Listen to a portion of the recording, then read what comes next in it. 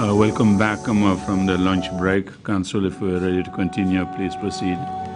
Thank you very much, Mr. Chair. The witness is being brought in. Thank you very much.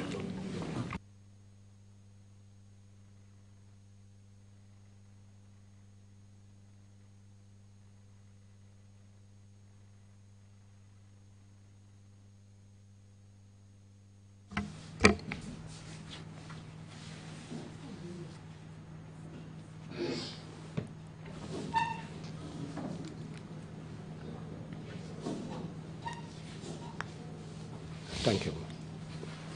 Welcome back, Mr. Witness. Sedo, bismillah. Thank you.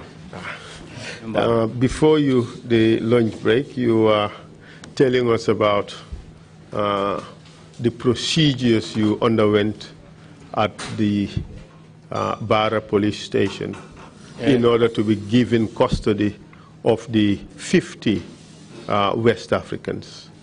Jannembida fonyondingola nu itardaka kumenna kumo fonye nu wolem nyindiko silol men yeta jannibe o Africa tilijilo o dingol nying mo tallulu nyen jannibe dilera yesilol menta be wala foka moleno. And you told the commission that you had to sign the register. Andu yen fo commission e ko jannibe dilera fanan inyana register nying inyana sign na le folo. What would you say to the suggestion that there were no entries for 22nd July 2005? In the police diary. Men sorantanu police law diary kono ko la menketa July karo kono mwandi mfula 2005 sound kono ni o mo be mo fola. I'll be shocked. Would that statement be true or would it be false? No, it will be false.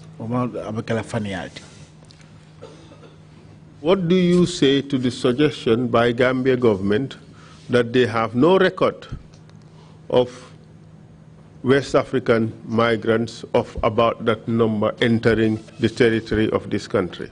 What would you say to that? Yamuna sarabe mem fola niya moy mansakunda membe nunjang ye kuma ko membondi ko itolman ku saferin soto me yalon ko abe sujirin ni Afrika tundo lay motalulo ni yalon ko bida kanun tamala dam ila koto ma soto blata be saferin damento ila bugol kon e mon soto be mem fola woto. That is far-fetched because I'm a living witness. Yo tabile dorong barinte wo kata kulete mi akata nyala. And I dealt with this matter without an iota of doubt. Among the 50 that you received, can you give us their gender distribution? 48 were men. There were 2 females. One was from Liberia. One was from Nigeria. Sierra Leone. And the beauty is the Liberian woman, the Liberian lady looks like somebody who was so close to me. When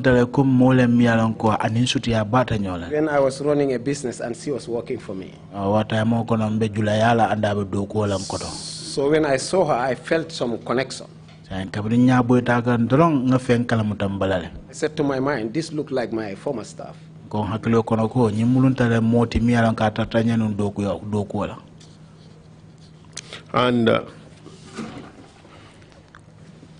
tell us how you took them to wherever you took them that day. Silang afonya bang yesamba bindola yesamba dingirato afonya ba yesamba nyadila. So once I informed my boss that these were illegal migrants, and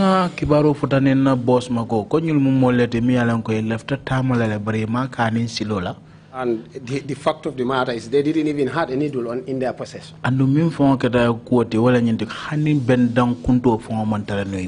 Let alone arms and ammunition. So I took them from the police station. I escorted with the help of the armed Navy officers. Aninga makoro soto nyimbako sojarol bul to the Navy boat. Okay, samba bako sojarol la kulungoto.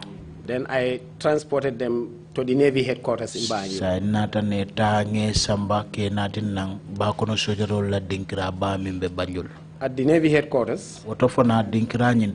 How were they organized when you were transporting them? I sandwich, if you like. But don't kneel after and for the you know, the board was not very big. So they sat and you know, they sandwich each other, you know. I will start one, this one here, you know. You sit one in between the legs of the other. Exactly. Exactly.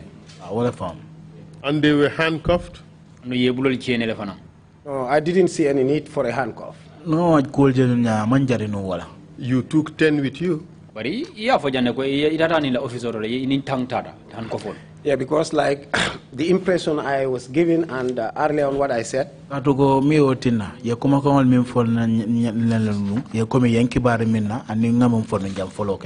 impression was these are mercenaries. When I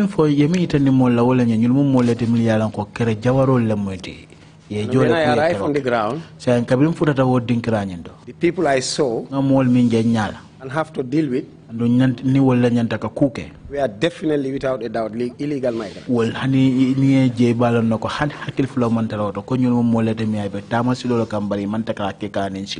I didn't found the need to put them on handcuffs.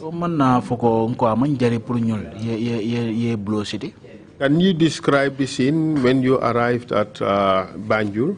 The Marine unit. Biri ni mol furana na Banjul sojare ba kono sojaro la dingira nyinto je kol nying alhalo be nu nyame ba fe sa fono nyabang. Yeah, once the ship anchored, kabrin kulungota da fa sembeta. We helped each of them to come out. Ni mako e killing pour e fintina. When they came out from this side, in Karadola. If you know the Navy, we kind of turn a little bit to the right. There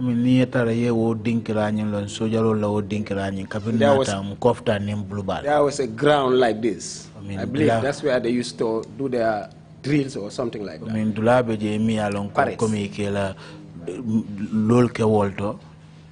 So I saw them on the east. I saw them on the east of the at the Navy headquarters. And I found there the former Inspector General of Police. What's his name? Ousman Sonko. I believe the one who is in Switzerland. And I found the CDS. What's his name? Can't remember the name. I think the surname was Sar. Did Hassan Sar? Yes. Yes, I found Hassan Sar. I believe either I found some state guard officers, 3 or 4 state guard officers.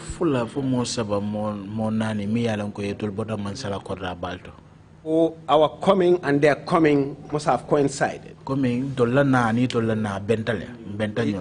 didn't take long to see the state guard.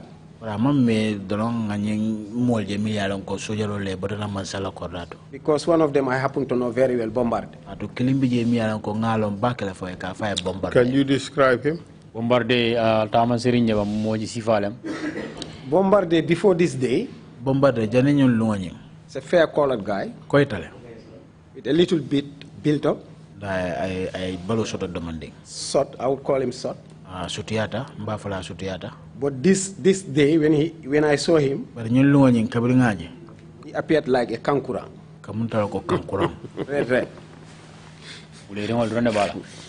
Because he attempted to walk on because these people were sitting with legs like this. And he attempted to walk on them. And I said to him, no, you cannot do this. I mean, the service chiefs are here. Did he attempt to beat any of them?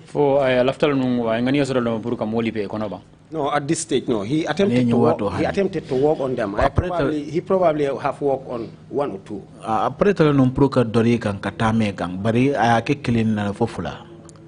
And I stopped him. That these people are tired and they are hungry.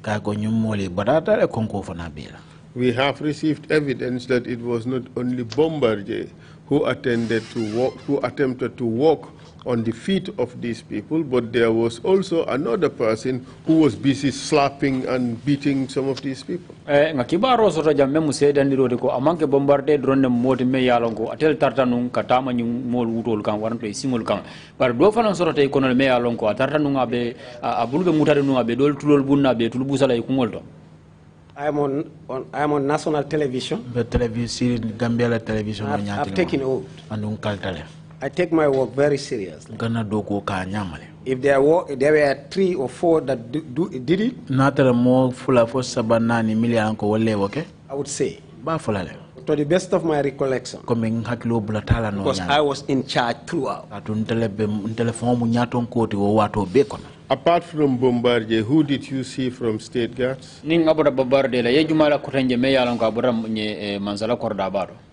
Yeah, because at this stage, I have problem with going to State House with soldiers. Yeah, I'm just scared of soldiers.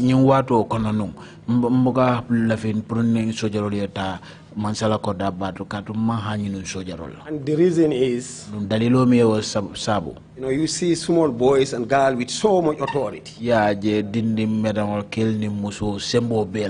So anywhere there, generally, I want to go to the opposite side. Unless and until there is absolutely. On this particular occasion, did you see any other soldiers?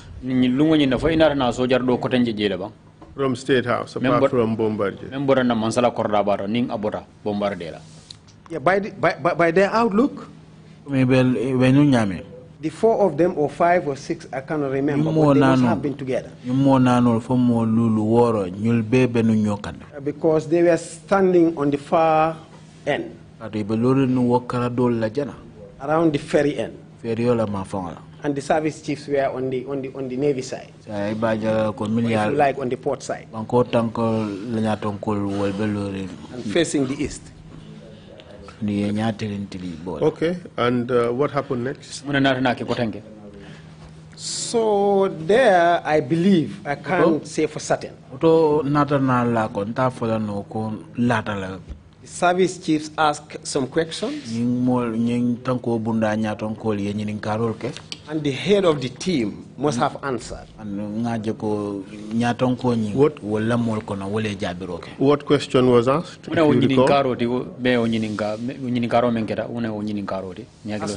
As to why they were in the Gambia. And what answer were they given? And that they were brought by a boat commanded by their agent in Dakar. And they were abandoned on the coast, at the Bara coast. And that they were in touch with a Gambian who was supposed to pick them there and put them in the next boat. And they can't reach him anymore. So they got stranded, where they were picked up by the police. And to who did they say this? To the 2 service chiefs, all of us who were there as authorities.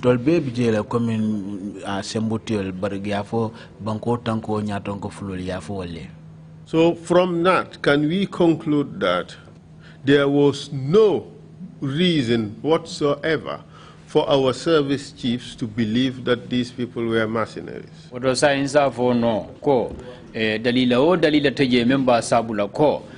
Na o tanko bunda nyaton kol men yalon ko be mabiri nje memba sababu la ko yella nyinna ko nyimolu molle me yalon ko ye jole kana boy kana fitino wulinde na banko kanje ka fo mercenaries. Not the slightest doubt. Ni hakil kilimanta hakil fula kilimanta wot. So it is your testimony, therefore,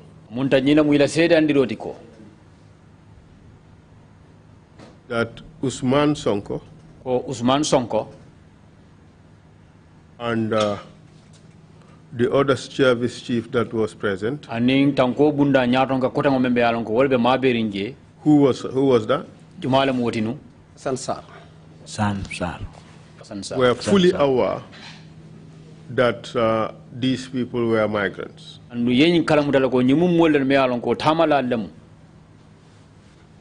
My belief is they know they didn't have a doubt. At this point.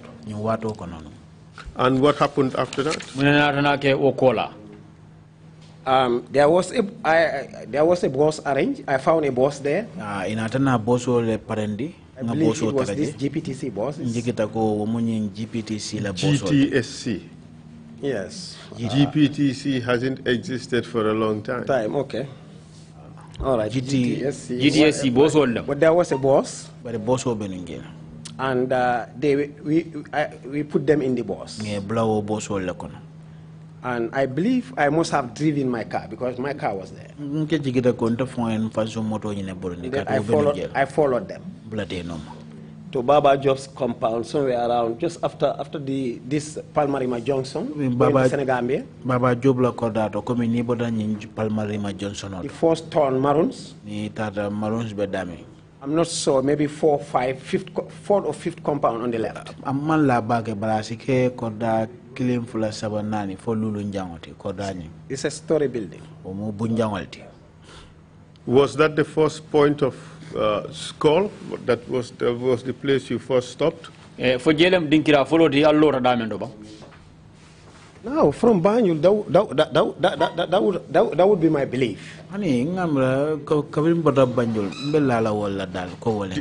Did you pass by Kairaba station? Oh, alnata tama katani Kairaba police station or or Kotu police station? Kotu police station or That's what I'm saying. Because my impression my belief was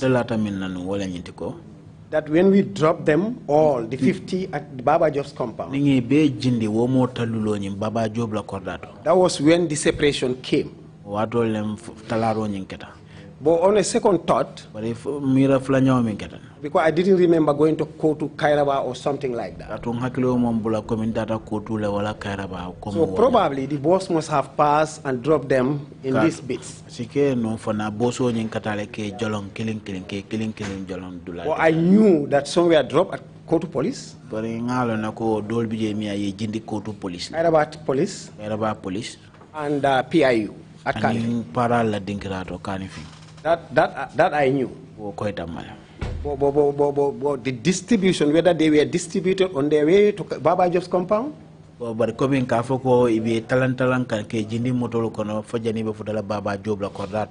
they were distributed when they were all dropped at Baba Job's compound. Well,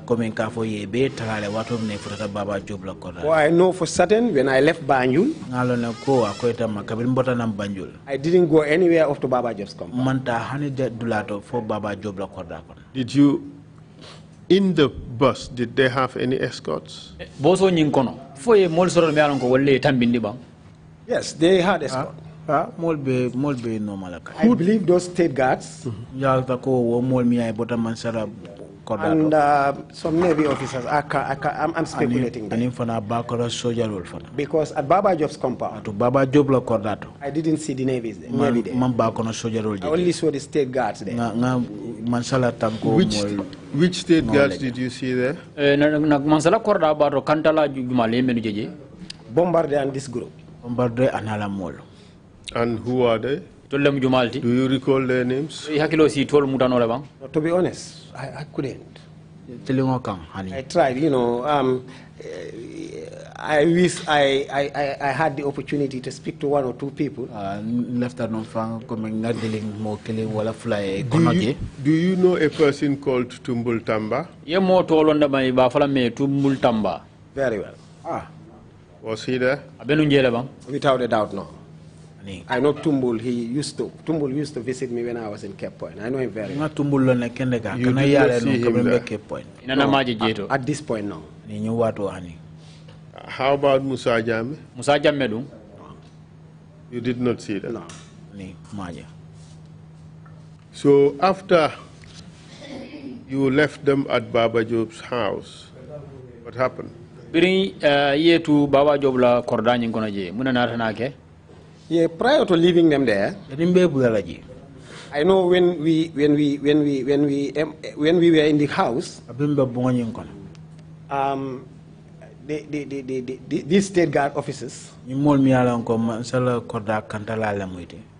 one in a room and we are interrogating him kind of. And again, I went there, I stopped them.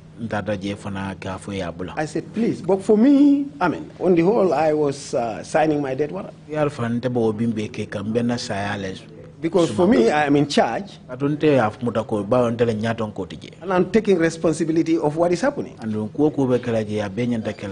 So that's what I'm used to. My officers, they report to me. They tell me what they're doing. Anything that goes wrong, I'm in charge. So in this day, I was assuming the same responsibility. And thank God, I'm respected both the police, the army, the immigration. I command some little bit of respect. Police, immigration, when I say stop, they stopped. They went out. So I believe I distributed those that were there in the rooms. And then I was ready to go home. So I'm not sure whether I called my boss when I was going home. Well, I know that I called Malamin Sise. Then he was officer commanding, I think, serious crime or something. Serious crime. And I gave him a rundown of what has happened. Could you briefly let us know what you said to him?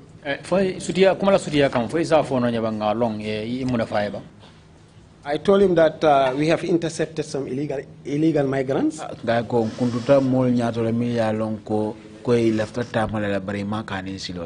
the service chief has instructed for investigations. And one of the suspects is this Tunkara, you said in Birkama.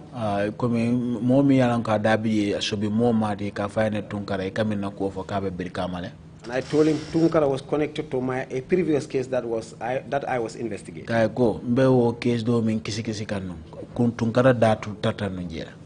we agreed. He will rally his men, I rally my men, we converge at Kairaba police station. When was that to be? The following day. Because I believe this was around 12 midnight, 1 o'clock, thereabout. I'm not sure the timings. Proceed, please. So we agreed. So I went home, slept. The following day, I believe around 9 o'clock in the morning, I got set, ready to go to work. I first stopped by Baba Job's house. Just to mention also that there were PIU officers who were assigned to secure the house.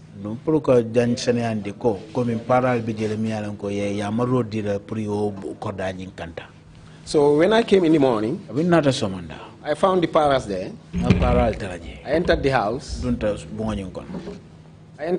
There was nobody. So I didn't say a word. I had a terrible feeling. Did you ask? No, I didn't even ask. All what my egos, my mind gave me was to go and look for them in the other places that they were deposited. To be able to have a good picture of what my feelings were at the time.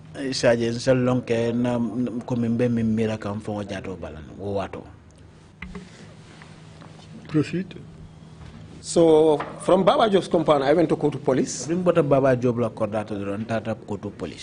I believe I asked for the detainees that were done up there overnight. They were not there.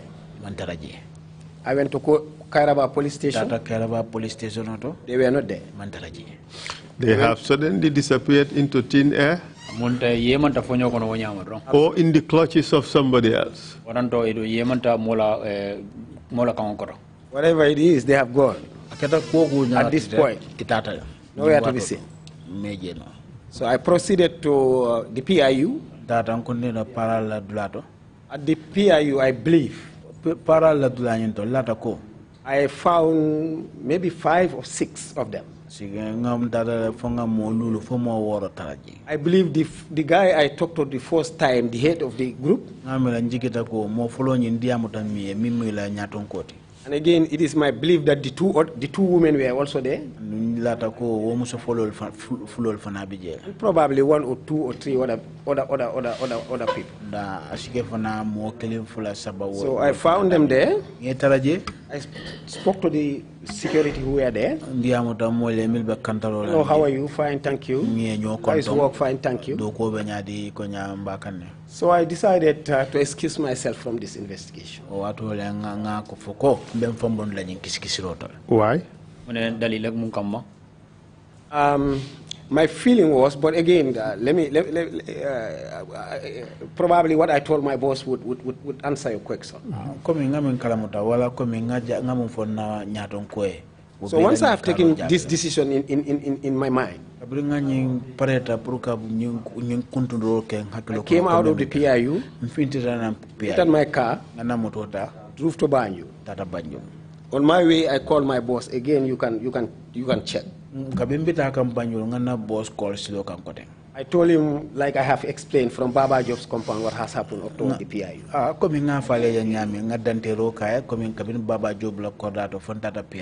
And I told him that a terrible thing must have happened.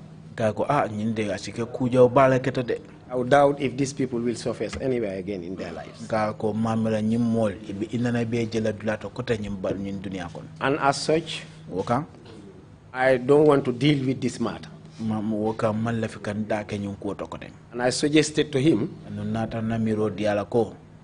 in order to calm the menace of illegal migration, particularly people who were making money out of it,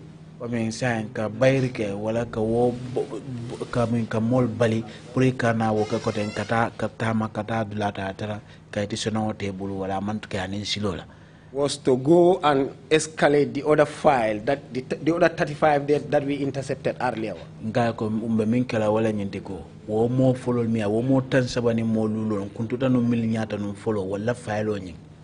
And we agreed. I proceeded to Banjul, to my office. And I believe I called my 2IC Bamba. He was already there. So we looked at that file, and then we started calling this Tunka. That he better cross the borders of the Gambia out of this country, otherwise we will get him anywhere he is. So I believe that was I'm not sure, maybe on a Saturday? Yes, because I think that was a weekend, because the traffic was so clear. And in the office, I was alone with Bamba, so I believe it was any weekend. So we worked on the file that day and the following day. And I believe on Monday, we went for consultation at the DPP's office.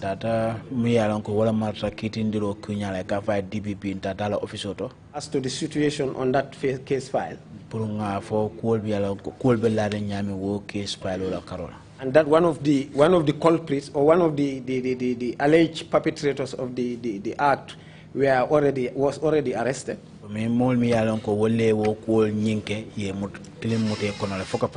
And he asked us to, we told him he was on bail. He asked us to ask him to come the following day. I can't remember the whole thing, but the guy ended up coming. And we escorted him to the courts. And he was put before the court. And I believe he was convicted. Because at one point he was serving in mile 2. I went to visit colleagues who were in jail there. And as I was passing, I ran into him. He started naming all the NIA officers who were jailed there. And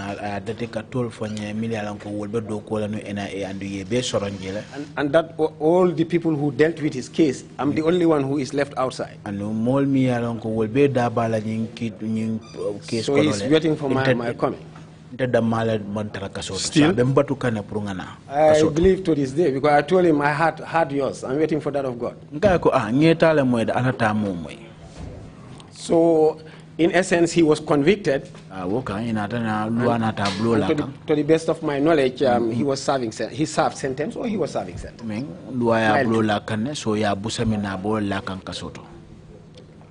And did you, at any point in time, hear anything about this case again?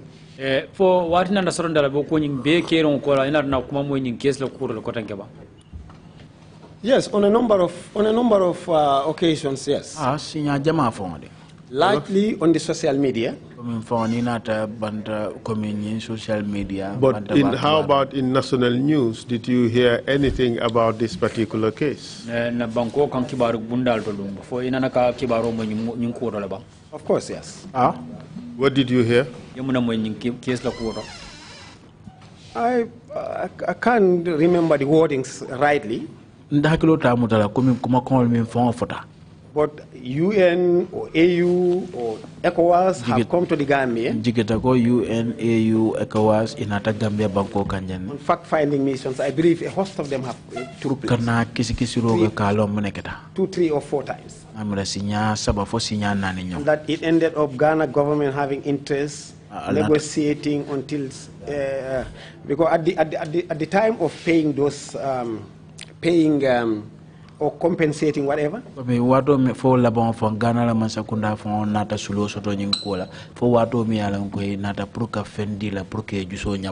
was the time I was studying development diplomacy in peace and security at the Kofi Annan Institute.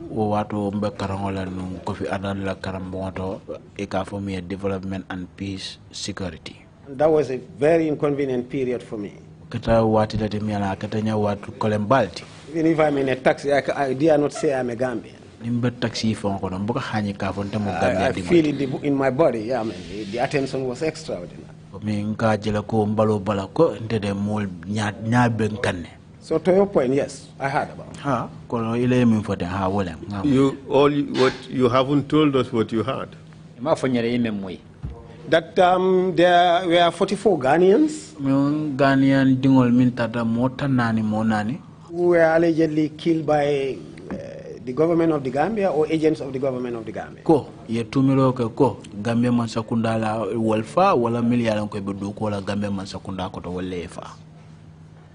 Did that rumor you had accord with the truth as far as you know?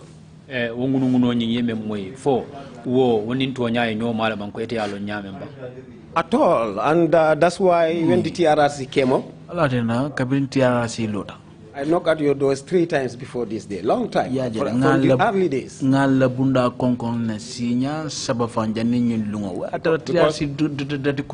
Because a lot of stories has been told. And me who lived this story, I thought I can chip in and help the clarification so that the investigation can be widened from there.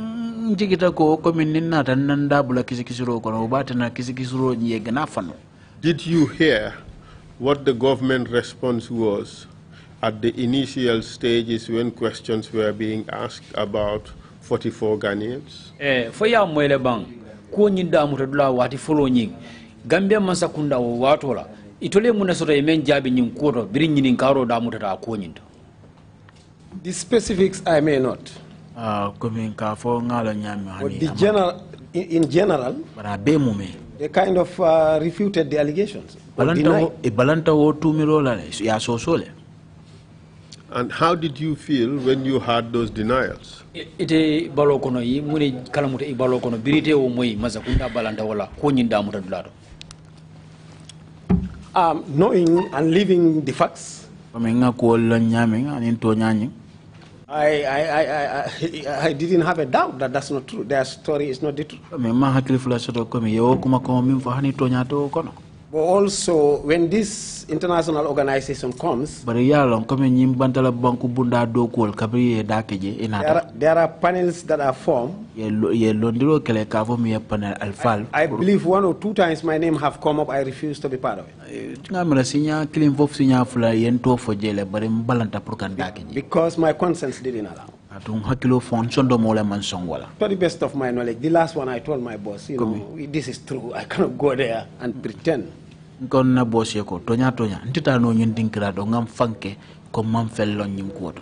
government, my government, our government lied to the international community about what happened.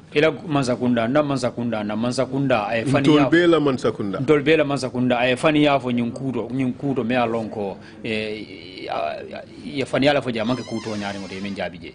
Absolutely. To nyake sole wote. How did you feel when you heard the lies? I felt bad, but prior to the lies, because life is very precious, and the circumstances in which it happened is so deplorable.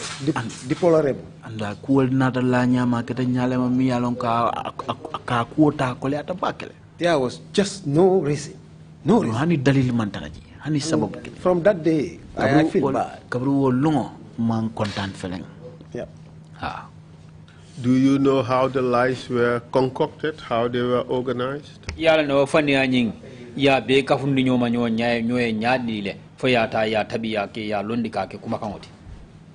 Unfortunately, generally. Because probably most of my postings also, especially after this event, or shortly before this event, 2005.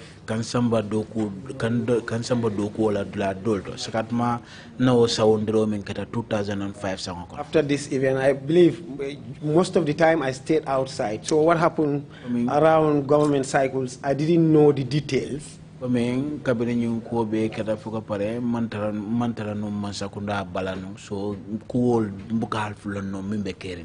being what it is, very small. So whatever happened in one corner, directly or indirectly, you got to know.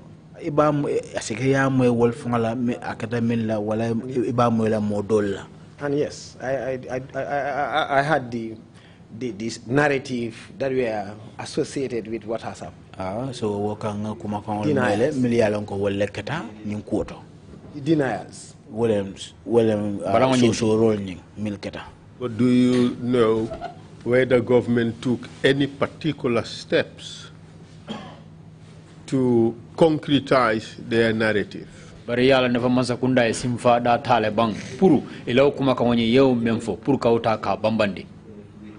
Again, yes. What?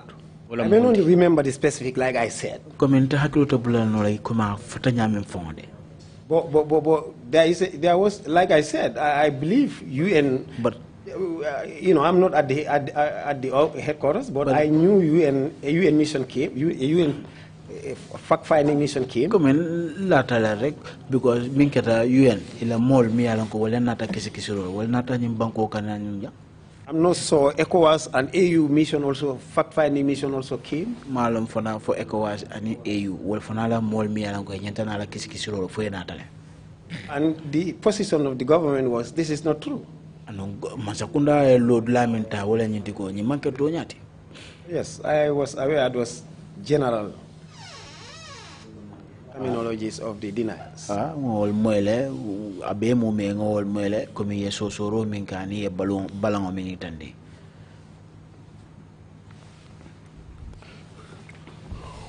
Do you know whether the government took any particular steps to cover up? Yalo ne fo mansa kunda e simfa data le bang puru ka ko nyinta ka mabo. What would I say? The truth. Nothing but the truth. But that's what I'm saying. I don't know what steps government took. All I know is what you hear on the media. Malo masakunda ya munsimfa dalata eka kuma kangol men rumay dara wala ka min fo nyim banta ba kibarol to te. I read the news more than 20-30 times a day. News nka la mele min katamisi nyata and I crawl every corner just to look for information. Ngata nka nyabo nyale ke pour ku dandron ka kibarol. Well, that's your bread and butter. That's what you do for a living. But did you hear any rumblings among your colleagues as to what government was doing or planning to do?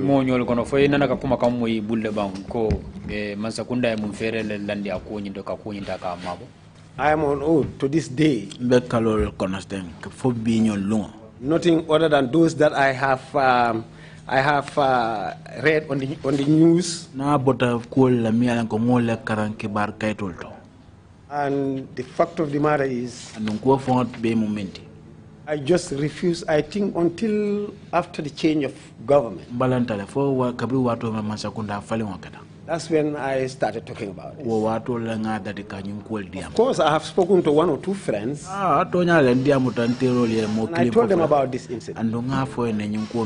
So, no, the specifics definitely. I didn't know what steps government took to cover.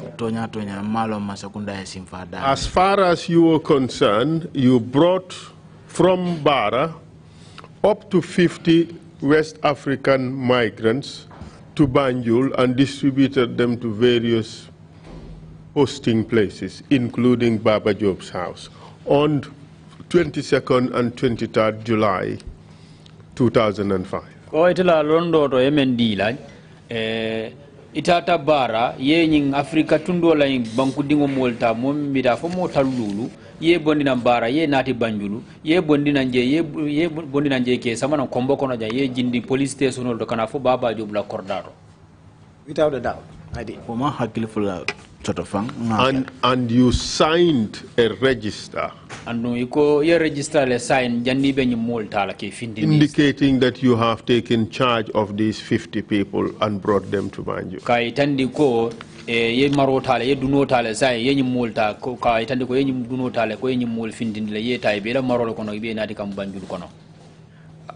Without a doubt, I did sign something. And probably I can go back a little bit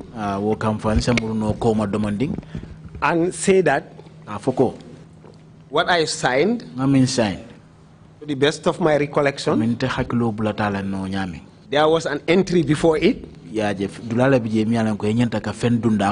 says 51 people. And I believe the entry that was taking these people out, the officer who was writing this must have taken it from there. And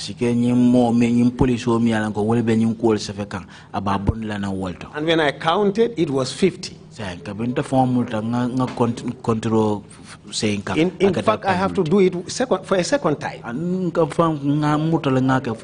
So I came back, I said, no, I'm taking charge of 50 people. And he changed the 1 to 0. Countersign. Before I sign. You are under oath, Mr. Witness. Any statement by the Gambia government indicating lack of knowledge of some 50 foreign nationals entering the country on that date would be a lie.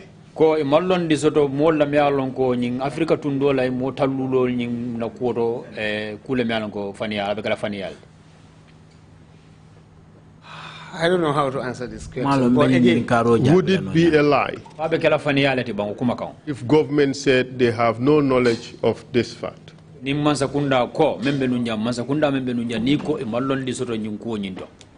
this is completely different from the truth that I have lived.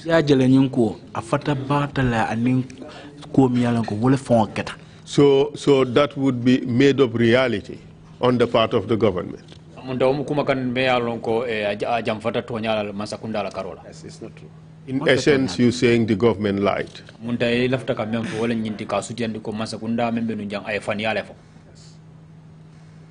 Let's now move on to the other issues. Tell us briefly what happened 30 December 2014. Very, very briefly, and then we go on to the tortures that happened as a result. Very, very briefly, huh? Komin kuomi yalan ko wala kata December karotil tan sabo kono ya suti andi dorong isajen saboto ngata tajirinte ya kul min nata blawonam. Yeah, 30th December, I believe 31st December. Lata ko December karotil tan saba wala December karotil tan saba ninkili. I was going to walk. Kita kanun do ko wala.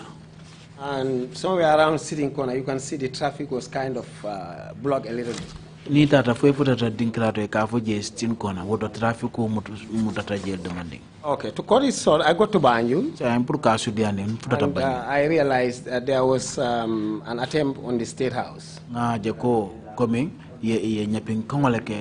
kind of attempt? I was told some armed men wanted to overtake the government.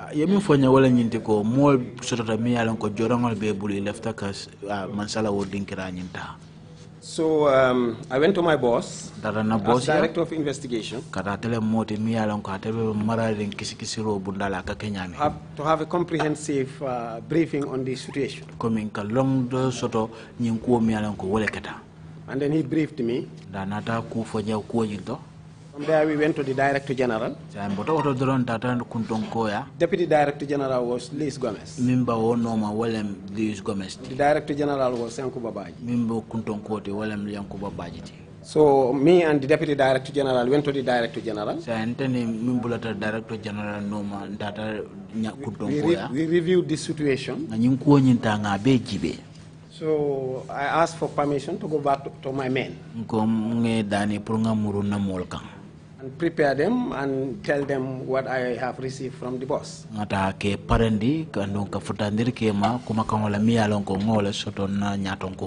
I briefed them. I told all of them to stay put. As I was foreseeing there will be taskings that would come. So once I did that, I went back to the in the briefing there with my men. I told them that there is a lone survivor. There is a survivor. Modnyai, who was, I think, fractured or had a broken hand, is at the hospital. So I told them, briefings, if, you talk. And I made reference to the Boston attack in America.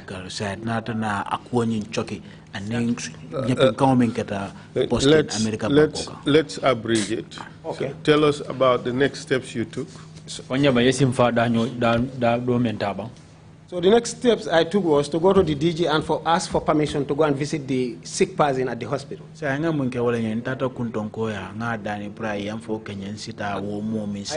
believe I made the request around 12 midday, 11 o'clock, 12 midday. The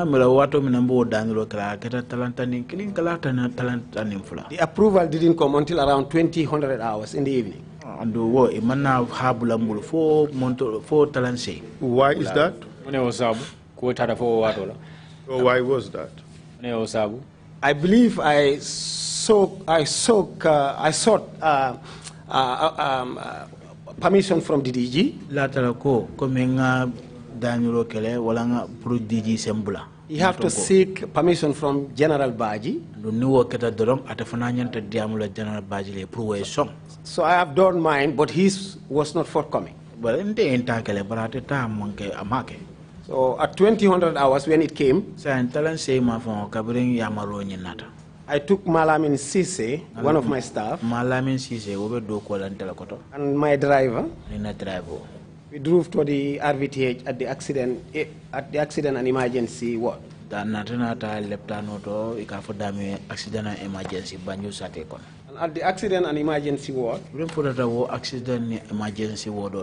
when I entered from the east, I believe I turned to the left. Can you reduce the detail? Okay. Otherwise, we won't finish. All right. At the accident and emergency, I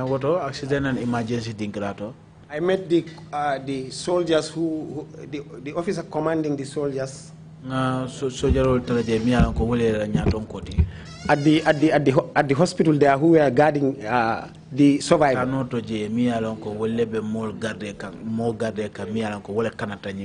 Whom I came to know as Modou Njai.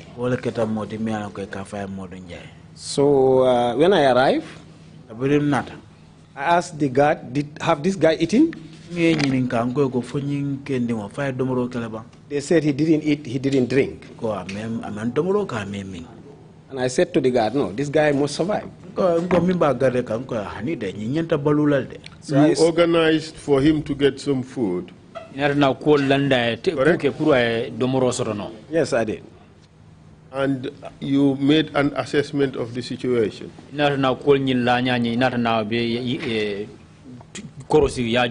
Yes, I did.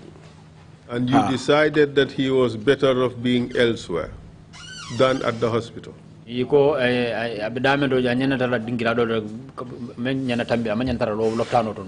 I took him out of the hospital. And where did you take him? I took him to our headquarters, NIA headquarters. And what happened there?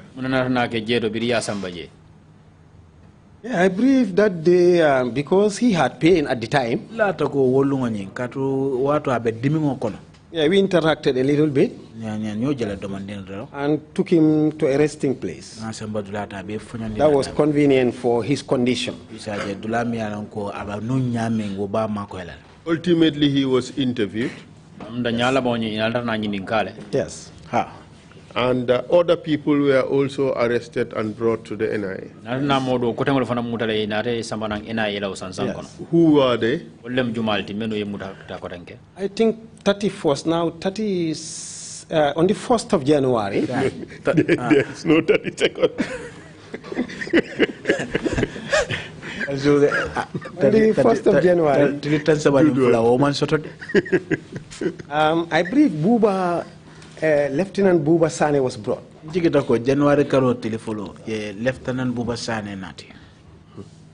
And then? Sorry? And then what happened? Yeah, when Buba Sane was brought, Buba Sane's explanation, because normally I direct investigations. I stay with the intelligence aspect of it. The forwards and backwards was investigation of crime. I don't deal with it. So the men dealt with Buba. And they reported to me. Buba knows about this plot to overthrow the government. Well, he told the CDS. He told the Chief of Military Intelligence. General Baji was aware. The State Guard Commander was aware. The CEO of Fajara Barracks was aware. The intelligence chief in Fajara Barracks was aware. Intelligence officer in Fajara Barracks. So when I got this information, they were aware, or he told them? He told them. And when I was told this, and the instruction was to put him in cells, and I said no, I will not put Buba in cells. Why? Because as far as investigation is concerned, I'm supposed to determine who goes to the cells or not. Is that so? Oh, that's what I have. You're supposed to determine the facts. Who goes to the cells ultimately is a decision that does not rest with you, does it? But that determination have to emanate from the facts coming from investigation. Yes. So what was your determination? What was your finding? My finding was Buba did not suppress the information. He sided with the authority that he was supposed to side with. In essence, he did not commit an offense. That was my belief. That was my assessment. So on that basis, you decided not to put him in the cells. Yes, I called the chief security, who is James Mendy. I told him today is Buba, tomorrow is you and me. If we are in Buba's position, we want justice. And we want the people that are dealing with us to be fair with us. So please keep Buba with your guards. That this is the situation. And he did that. Okay. And then what happened after that? On Buba's case. I think 3 or 4 days after. At night, maybe around 12, maybe 12 midnight, 1 o'clock. Because then we used to spend the night at the office. So this day, I decided to go home and have a shower and change my clothes. I did that. When I came back, I was told Buba have escaped. Because DG came on a conducted tour and found Buba outside under light detention and asked Bori to put Buba in cells. So instead of the cells, Bori put Buba in an open room.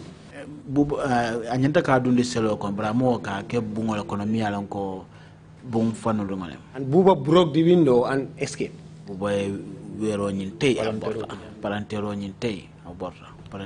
Bori was made to replace Buba. I found Bori in cells. Was Buba ultimately captured? Yes, the following day Buba was captured. And what happened to him? Buba,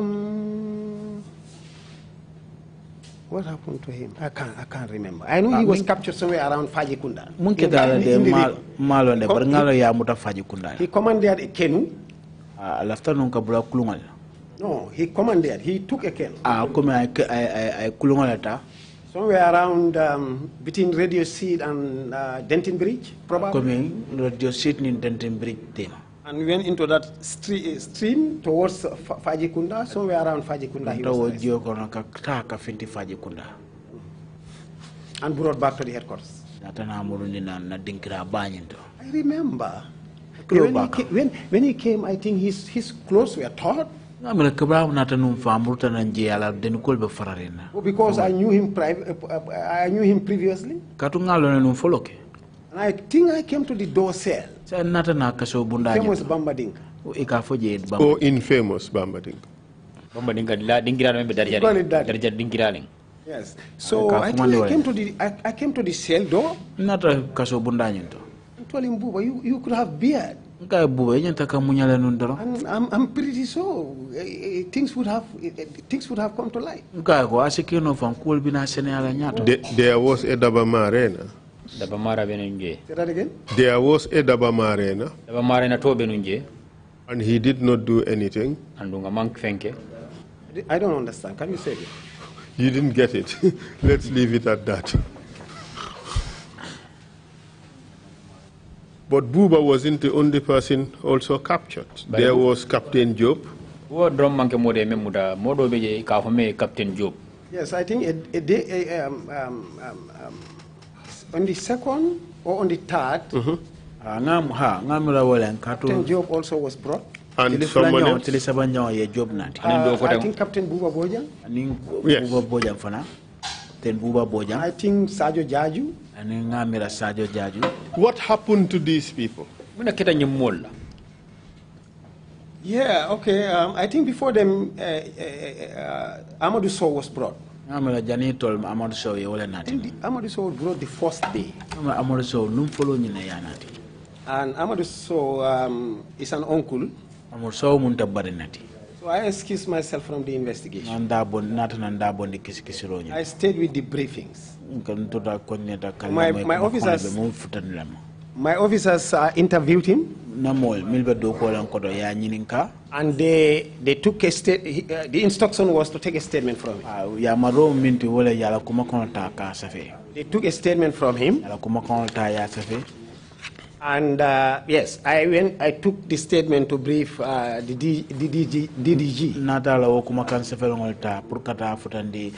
I think after the DDG, after a while, DDG came back for a second statement of Buba to test Amadou to test his consistency.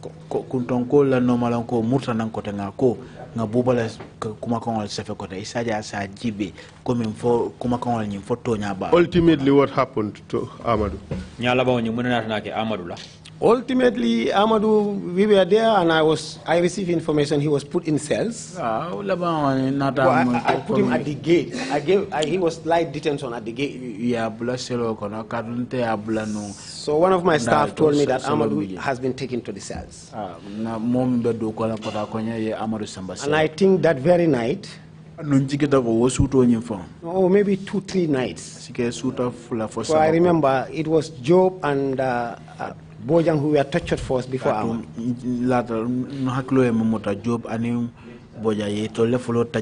So yeah, Amadou was put in cells, but on the second or third, Captain Job, like I said, I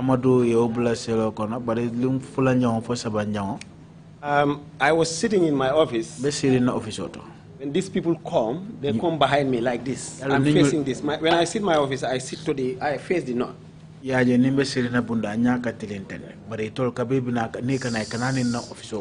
the special operation people brought Captain Joe first. Special operation Captain. Who were these special operations people? Special operation. You know, special operations, to the best of my knowledge, special operation. When Idrissa Job was heading it, I think we had 1 or 2 issues. So, special operation at the time, wallahi, when I saw Gajaga here, I was surprised. I thought special operation was Idrissa Job and Lamin Dab. But in this occasion, Lamin Dab. Honest to God, I can't remember the guys he was with. Those are small boys. If you go there, make a fact find. I will always tell him, Ndoke, Sumaraka. No, not Lamin Dabo, the rest of the boys, I mean. And then what happened? So while there, I also saw the DG and the DDG. Who were they? Louis Gomez and Yankuba Baji. And then? And then after a while, one of my staff came to call me that the DG and DDG are at the charge office. And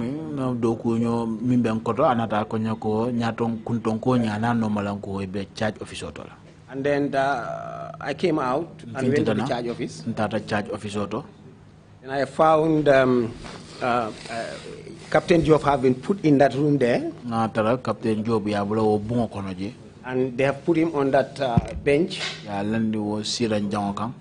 You know, others holding legs, others holding hands. And one was on the other side, facing the east, beating. Yeah, and it was too painful. He was shouting very loud. He wasn't shouting in vain. Something must have happened. The guy was, one guy, he was beating him terribly. Where was the Director General? Both of them were there. All of us were there. Did they say anything? Nothing. If anything, they have encouraged. Lamin Dabo, did he participate in it? Lamin Dabo for Adabo Very well. Did he beat? No, honest to God, to the best of my recollection, he didn't beat. He was holding. He was either holding the, I think, the hands, the legs. He participated in torture. Your Director General, Yankuba Baji, participated in torture? I believe he was in charge, and so yes. Well, all of you participated in torture. None None of you complained. At this point, no. Lamin Dabo sat on that chair and denied completely that this event never took place. Lamin Dabo sita nyisiran kai besirin daben do balda bela ko nyinku memfo kanda nana manke. Lamin Dabo knows I don't lie. If anything, he hold me to very high esteem. Lamin Dabo ande buka fania for and I am command back. Well, he said to the commission that you lied. Because I read out your statements to him. Yeah, that is his opinion, but the facts are, when the Dr. Loom issue came, I was kind of shocked. Let's not mix things up. Okay. So, was Lamin Dabo truthful, or did Lamin Dabo lie to the commission? Lamin Dabo, I am for young I tonyal for I fanial for commission. He lied. Without a doubt. These people were tortured. By all of you.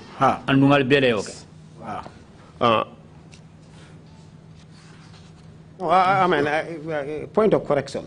You mean as in beating or as in witnessing?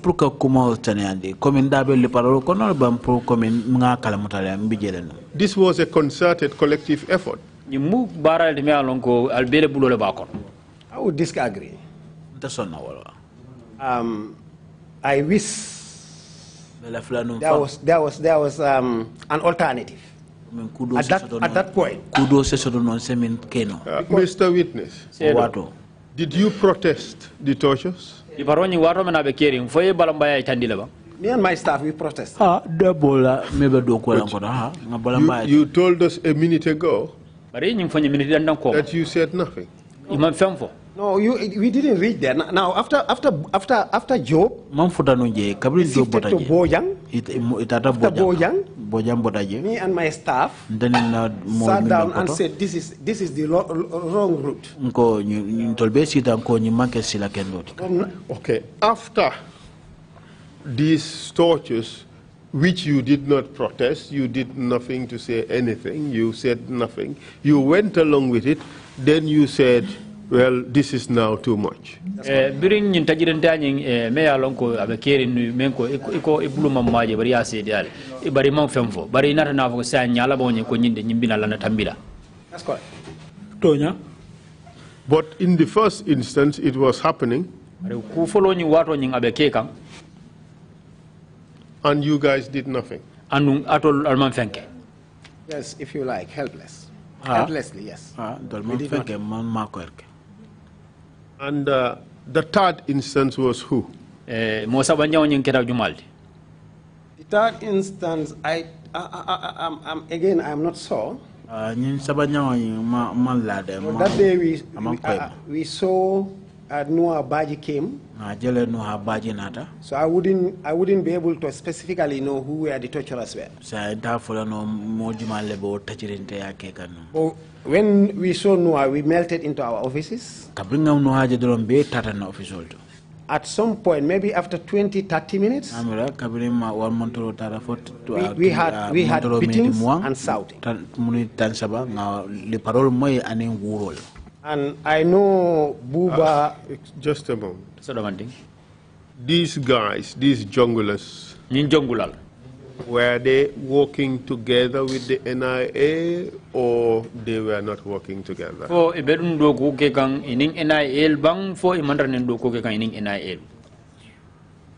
Because this was the first time I am interacting or having to be around where the junglers are.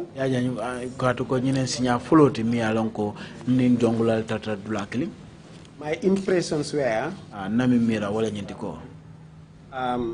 they would have an assignment, the presidency, while somebody is detained at the NIA, and with the aid of whoever at the NIA, probably the Director General or the Deputy Director General, come and execute those missions. So in essence, from what you said, there was NIA complicity in the activities of the junglers at the NIA premises.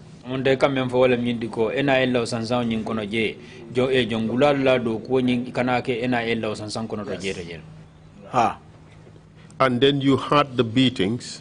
And then what happened?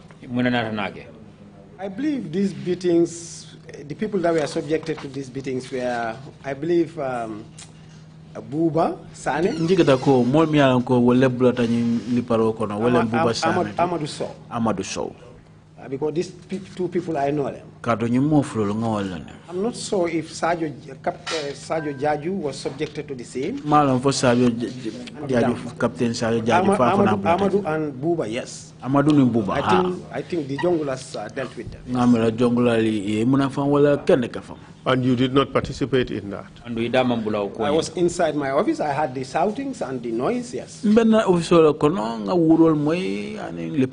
But these are people that you really knew? Amadou is my uncle. When I came from the village, Amadou was the first person to host me in the Congress. And as such, you could not have participated in his torture?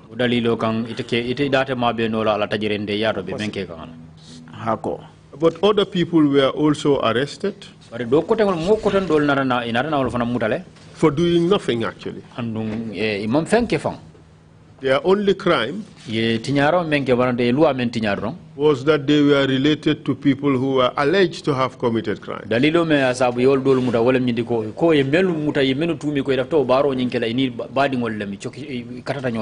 Correct?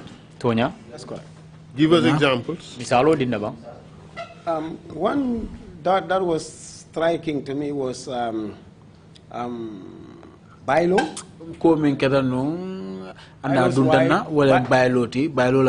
Bailo's wife and I think 3 kids. One of them was going to university. I remember every day when I'm closing,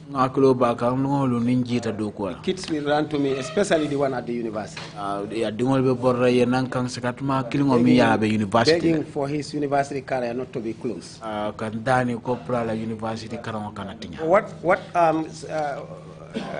With the wife, we quickly investigated and she was not found wanting. The only crime she committed was his Bailo's former wife, I'm not sure. When she was freed, finally when the management accepted to let her go free, David Colley will not accept her. And I personally picked the phone and said to David, the investigations have not found this lady connected in any way or form. And I think he quoted the prison act or whatever, that she was not accepting her. Then I walked to the DG's office. I said, please, can you write to David and tell him that this woman or this lady didn't commit any crime? He did write or call David, and the lady was finally accepted back. The lady was posted at mile 2. I think a day or two, she came back to me, said she was taken to Janjambure prisons. I said to her, go, you don't know where your lock is. And the parents of Jaja Nyas were also arrested? Jaja Nyas keta molle me anan ko ye mutale. All those that were involved, their parents were arrested. Is that standard operating procedure at the NIA? If a person commits a violation, you arrest those close to this person, mother, father, children, wives? Fo wala mu doku woni doku sahari ngoti NIA ja la kala doko kan nyame ni mo tata fo ay tinyaro ke surtout ay loi tinya ni ya o mari muta e bu kada o mari do muta roto katala badingol abama afama akotoma do ko mala ning dingol. That was not only wrong, but unacceptable in a society. My position was, me and my staff, we were not going to deal with it. There was a little push and pull, but finally they were handed over to other unions to deal with. But because it's NIA, I felt responsible. Every day at 3 o'clock, I will assign a staff to evaluate all the detainees within the headquarters. And we will write and recommend for them to be released. And I think we started doing after the second or third day. Yes. I mean, unlawful arrests and unlawful detentions were commonplace at the NIA. Take, for instance, Omar Ndao. Could you tell us about it? Mutra ke samba NIA ke sindije luwanta ya kan o mukura na me ya lonko NIA dali na kuola woti. Misal feva Omar Ndao la kuo. Kuma fanya okoro ba. Yeah, the issue of Omar Ndao was very pathetic. Omar Ndao la kuo wakata nyanyi wo ni toro wata. Because not only didn't do anything, manke ko dalon ko ma mom fenke dalonde. But he was a very skillful, has all the potential to make this country's telecommunications work.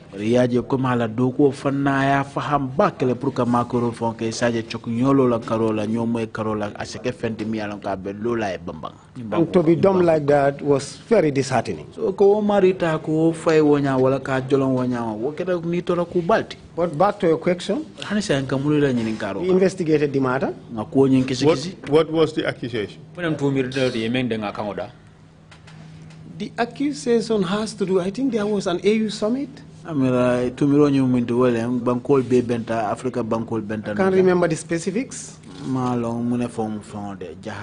allegedly, either he misinformed the presidency.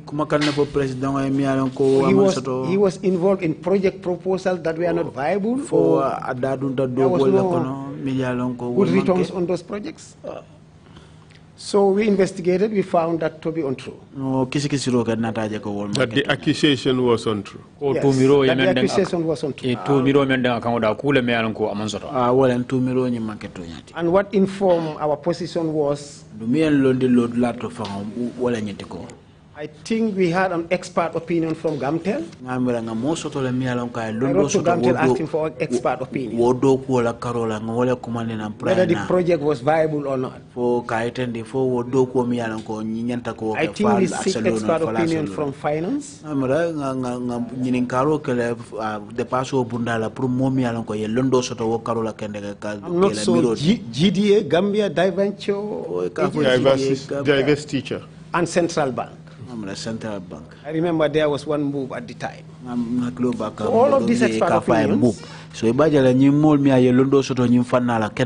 based on the cash flows of the project, their position was the project return was good. But in the meantime, what had happened to Omar as a result of this accusation? It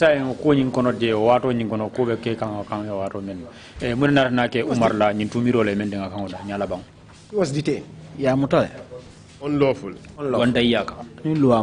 What else did they do to him? They ended up taking him to Mile 2. Subject him to a free blows court proceeding. Was that in accordance with law? Completely against. It was wrong. His rights were violated. And he was dismissed from his job unfairly. Absolutely. But this was normal, wasn't it? At the end, I came to realize it's normal.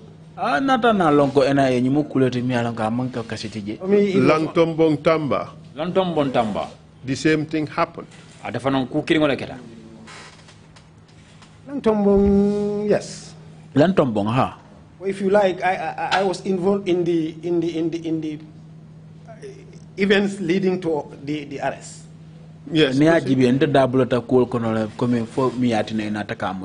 I remember it was this day around, what is this time? This is 4 o'clock, yeah, 4, 5. I believe, yes. I was sitting down somewhere in Kanifing. And I received a call. About Mare. What Mare? First name?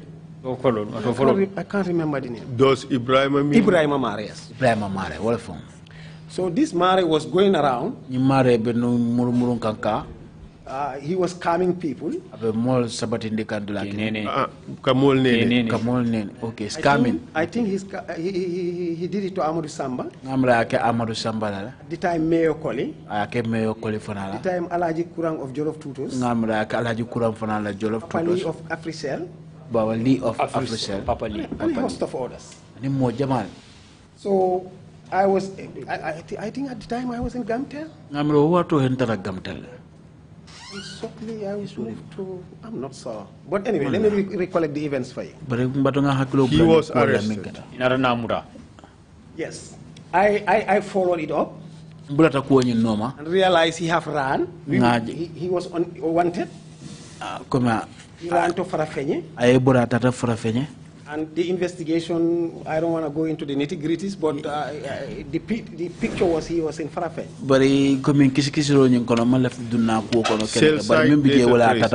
And I think if my memory serves me well, one of the people that he was calling is a friend and a brother, the CEO of Farafenye Barracks. I called him and explained the situation to him. He told me, Mare just left my office. I will get him. So he got Mare and brought him to his office. And we asked our men, our NI officers in Farafenye, escort Mare to Banjul. Mare was brought to Banjul. And at the DG's reception like this, Mare was made to sit down on the floor. And, the Ford and Bago, Gambia investigation, everybody, host of questions coming forward.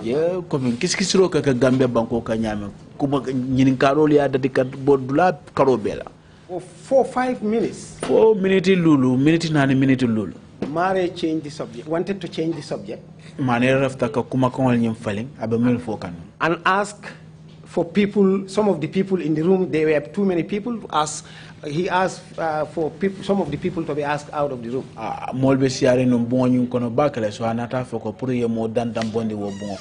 Because of the role I was playing,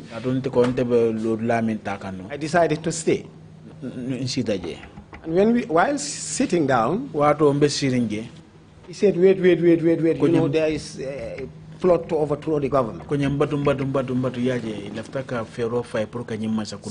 Honest to God, I can't remember the bits and pieces. Because for me, I was dealing with a criminal. I saw him as a criminal. If I was in charge, the route I took, I wouldn't have wavered. Everybody calmed down and wanted to listen to me. I said, I don't belong here. I think, yes, if I must have been sitting like this, facing this, and the accountant is like this here. Lamin Marong was the accountant, is a childhood friend.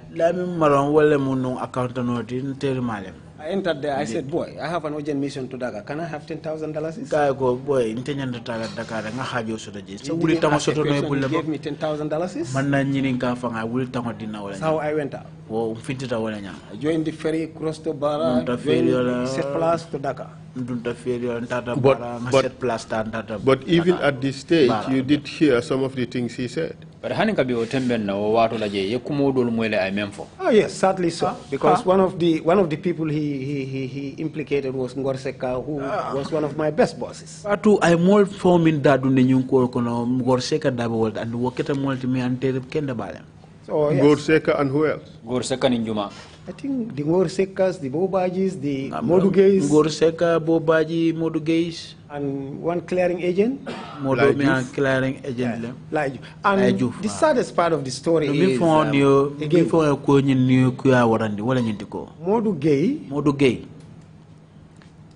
I can't recollect, but he played a role leading to my detection of, I'm so Modugay wouldn't remember, but leading to the detection of where Mara is. I think he wanted to get to the bottom of it. Yeah, I can't remember the full story now, but yes. I know that I was interested in Mara. In your view, did he tell the truth about these people? Mare is a criminal. I see him like nothing other than a criminal. And honest to God, in my office, I would deal with him like a criminal. I would deal with the criminal.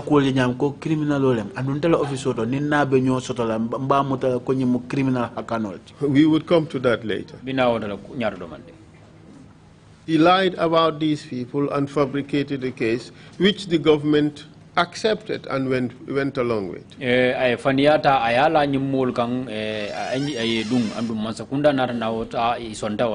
Without a doubt. Very sad indeed. Very decent people. I've been to Mile 2. It's bad. It's bad. You were at some point involved in Mahmoud Sise and Ibu Job case?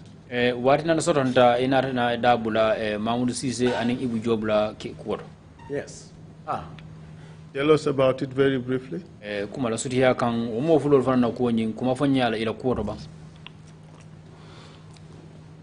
Anyway, Mahmoud Job and Sise. Mahmoud Job and Sise. I came to know their affairs because they rented a neighbor's house. And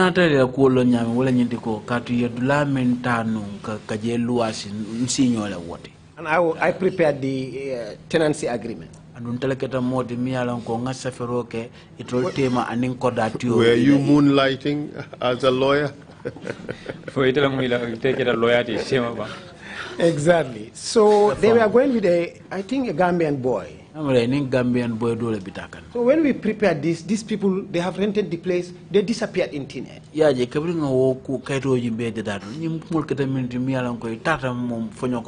I will discuss with this guy about this boy. And that they were made to understand they have gone to Guinea-Bissau. So there was this day, the government said for a team to go to Guinea-Bissau.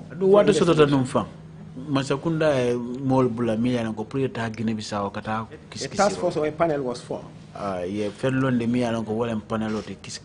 were they to investigate? The whereabouts of these two guys. Why was the government interested in them? I believe at this point, whether a UN task force was coming or a AU fact-finding mission, there was a high-level visit to the land.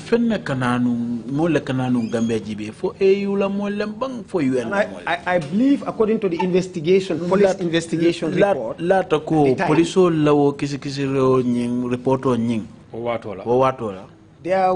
these people were, it was likely telephone or some interest in Guinea-Bissau was what was presented kind of in that report. You are now waffling. You're not speaking directly to the issues. What was the interest in these two guys? Again, like I said, I cannot talk about the police report. But the trip to Bissau was informed, in my belief, as a result of the fact that fingers were pointed at these people that they have some business interest in Bissau, and probably is that a crime? Is that a crime? Is that a reason for the government to investigate anybody? We all have business interests somewhere. Not at all. Why were they being investigated? No, probably you didn't hear me. Their situation, they are nowhere to be seen. My friend, many people leave the country every day. That too is not a crime. That is not a basis why our government should investigate anybody. Okay. Tell us the reason why these people were being investigated. I've seen your point now. Like I said,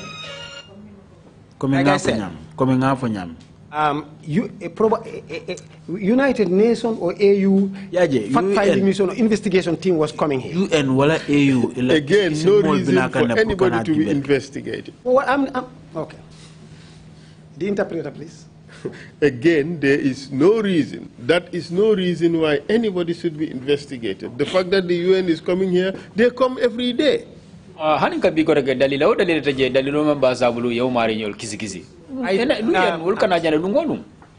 to that, it was on the news everywhere that these people have been killed. And for me, government wanted to clear their name that definitely these people were not killed. Investigations has been done, and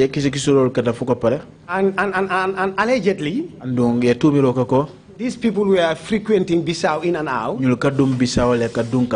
again, did the papers saying that these people were killed, did the paper say why they were killed? For kibar kaito nying waya follow ko nyi nyun mulu fale fo hanika bi kibar kaito nyi ay tandi jela nyini ngaro ke gali da jumale asabu ye nyi mulu fa. No, I think at that point it was very speculative. What I hold until I heard it at the TRRC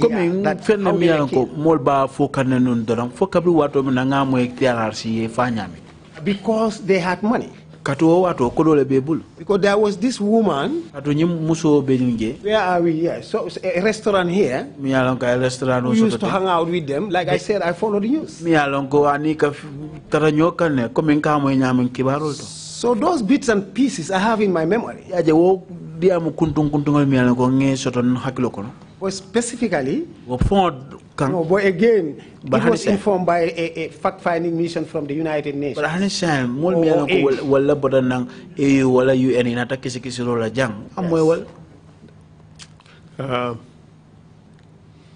By the time you people went to Bissau, the government knew that that they had captured and killed these people. Ko yenyun mul mutale andu ye fale. True or false? To nya fafania. Very true, and that was very shocking. And waketa quality mialanka akija faro war. It was very shocking. Akija faro war back. In fact, your trip to Bissau was only intended to provide false information to the visiting trips that were coming to Gambia, visiting dignitaries.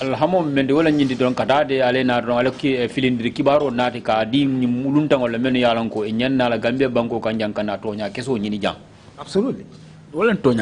In fact, providing false information to international organizations and foreign nationals was normal in this government. Absolutely.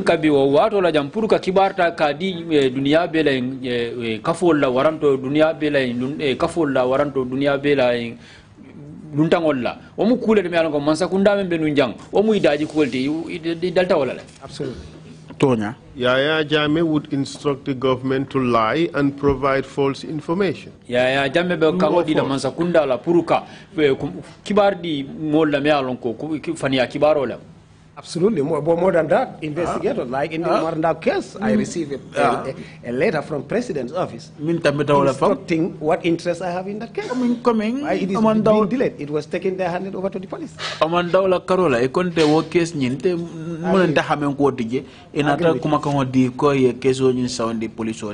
So what we had was a government that would torture people and extract false confession from them, correct? Baringa memoy jang wala nyindi ko masakunda membe nu jang masakunda la me yalon ko abe mol mudala ke sindi dagel ke tajirenti ya ka kuma kan soto bul me yalon ko kuma kan ya soto bul fan yale kan fo lem to nyaati. Absolutely, many of it. A government that would fabricate evidence against its citizens. Masakunda me yalon ko abe fan yata la fa ngola banku dingol kan. I couldn't agree more because I lived it. A government that would disappear its citizens. Masakunda me yalon ko abe fa ngola banku dingol tala be yemandila. Agree. A government that would fabricate evidence in order to cover up its dastardly acts. I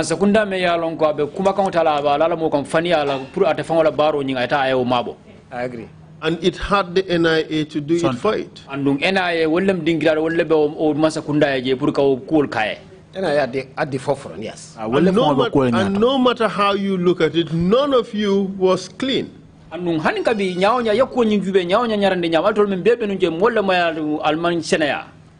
of you were tainted. I guarantee you, many of us are clean. All of you, most of you were involved in torture, including yourself. I guarantee you, not one. Go, bring it. Mr. Witness, you tortured people. Yeah, that's what I'm saying. The circumstances, if you bring it, if it is true, I will say yes. You are here, you are facing the nation, you are facing the commission. Have you ever participated in torture? Either as a passive participant or an active participant, have you ever participated in torture? Sedo silang ifela siring komisyon nyati lang jang ibe siring nyati ling Gambia bela afo komisyon e jang fo inana ida nyen nana bulata moto ka tajirente ya ibulo jaharan waranto fo ija sede yala ba imabe ta waro mena be mo tajire yala ba. And you are on the oath. Andu ibe kalole koto 100%. And so sidla kemo be fonde. Like I said first in the 30th December issue, that equates to torture. That's exactly what we did. That's exactly what I did. And the evidence is not only Job, sorry, not only Mornjai, but Job, Jajanya's uncle, Buba, and a host of them, I did some good things. Back to your question. I remember, I cannot remember the years. Yeah, there was this white man who was killed in Kerseri. I think the police were investigating the matter from January, February up to March. And there was no breakthrough. And the matter was brought to our office. And I was handed over the case. I cannot remember who was supervising me. But there, MI6 were MI5 were involved. So the British police, MI5, came and with the Gambia police. And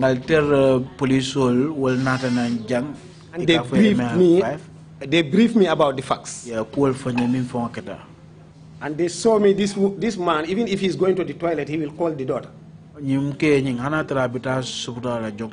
Whatever he was doing, he will tell the daughter. He communicated, he was into contact. And it happens that in this case, these people, they took this guy, they took him to Kabakel, and killed him, and buried him there. So back to the NI headquarters, when I was briefed, so I looked at all the evidence. I said to the guy, I think he's Bojang. I said, Bojang, you are responsible, you know something. So I told the police and the MI5, you can go. I think the MI5 were scheduled to go back to England because they have been here for a long time with the police. So I told them, let them go, we'll deal with the matter. I think under 15-20 minutes. You know, I tied Bojang's hands. Well, he's a small boy. Mr. Witness, let's cut the chase. Let's cut through the chase. You tortured the guy to confess. And this would not be the first time you torture or the last time you torture anybody. No,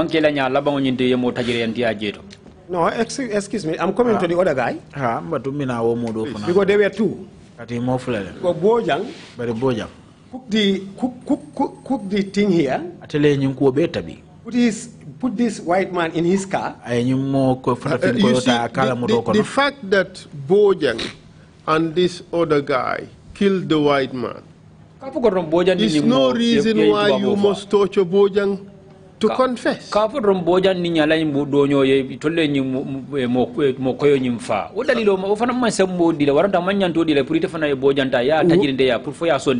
we are talking about now is the fact that you tortured Bojang to accept having committed a crime. That's what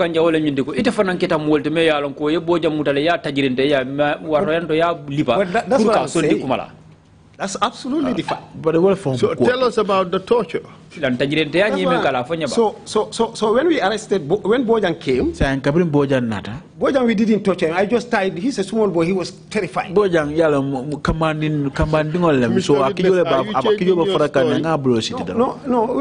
listen. I agree with you. Wallahi, I wish Bojang is alive. I was made to understand he's dead. May his soul rest in peace. Well, and do you realize what you have done? Through the torture, your torture, he confessed, isn't it? No, he didn't confess. He told us who killed the man.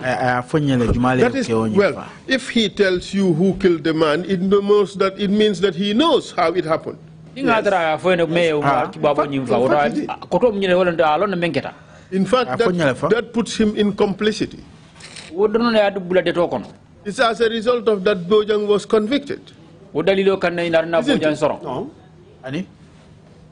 Of course, Bojang was convicted for murder.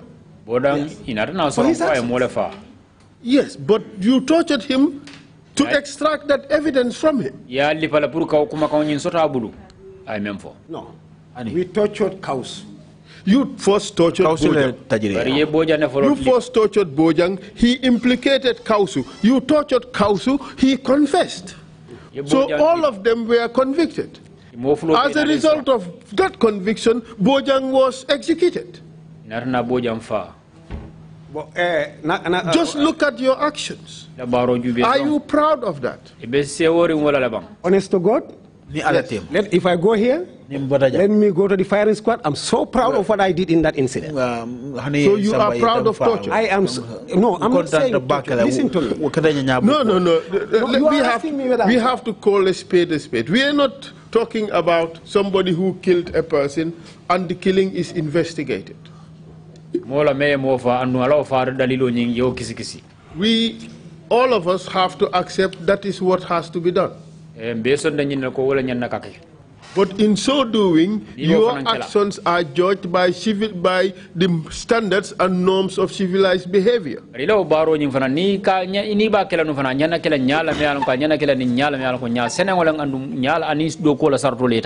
you take pride in torturing these two people to confess to this crime?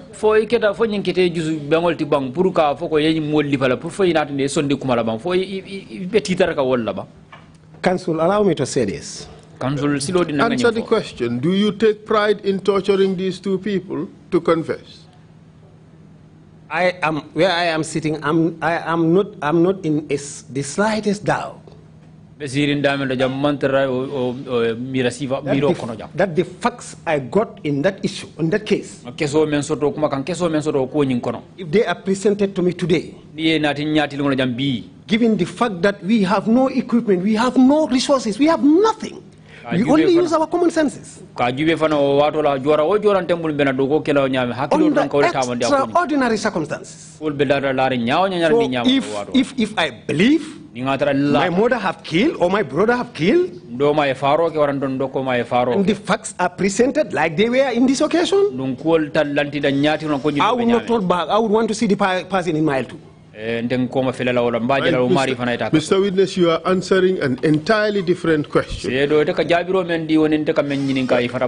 You are forming questions in your head and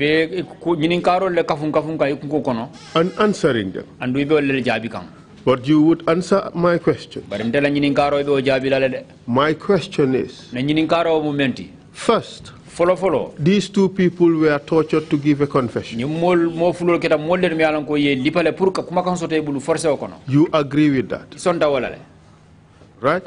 So this evidence was not obtained because you were skillful and smart. This evidence was obtained by fraud because you tortured these people to submission. Right?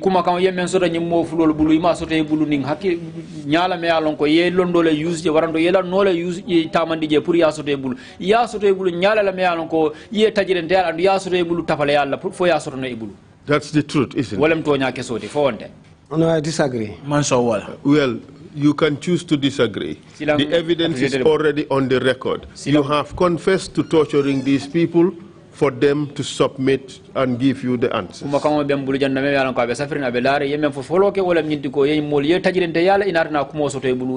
You agree with that? Let me just say this, because for the records,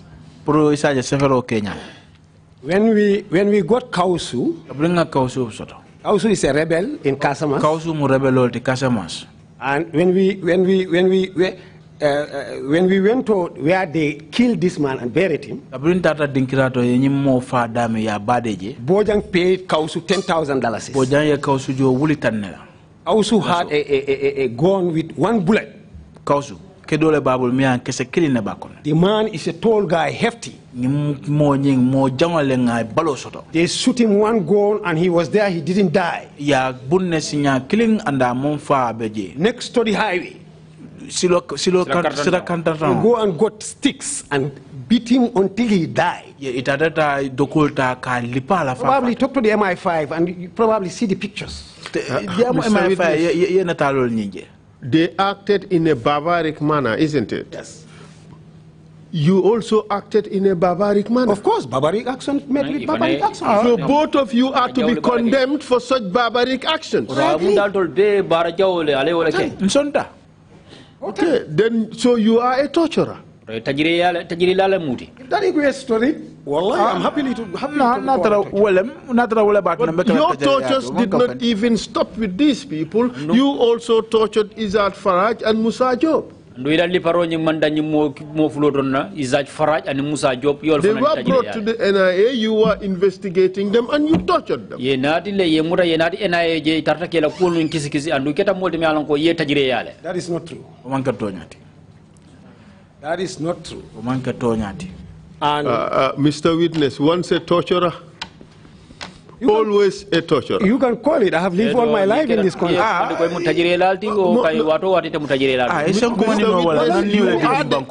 are the person who said you tortured these people.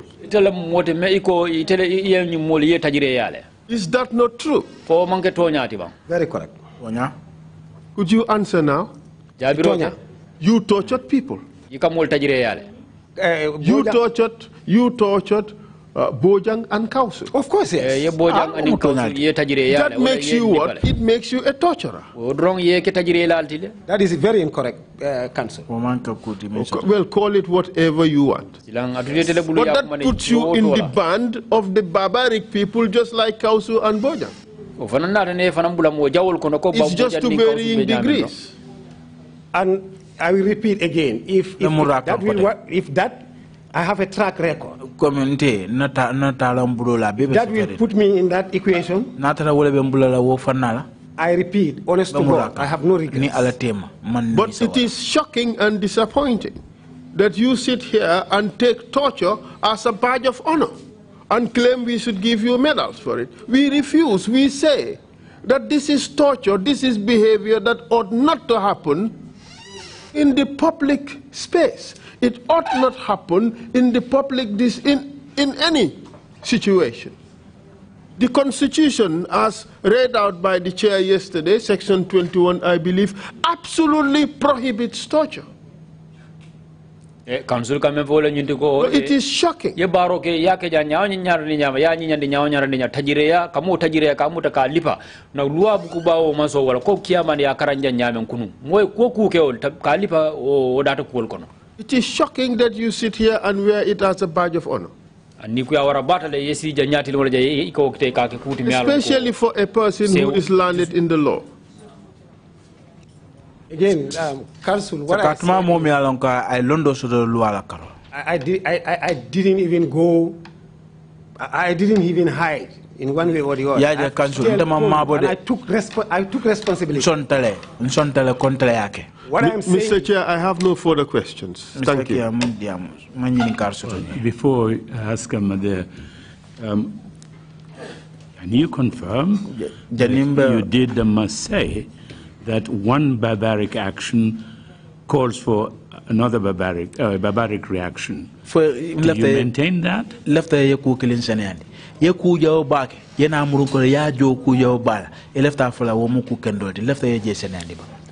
Thank you, Mr. Chairman. I wanted to put this into context. What I mean is my actions were wrong and wrong. However, confronted with what I was confronted with, I decided to choose that route, even though it was not correct. But for argument's sake, if it was my daughter or my father, you know, because those are MI5, but they jubilated when we called them that we had a breakthrough. They were so happy,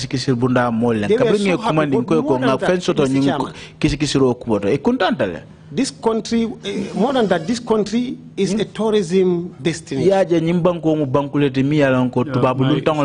Sorry, witness, my question was very clear. Your statement that one barbaric reaction calls for a barbaric reaction. Are you maintaining that? Or was it a slip of the tongue?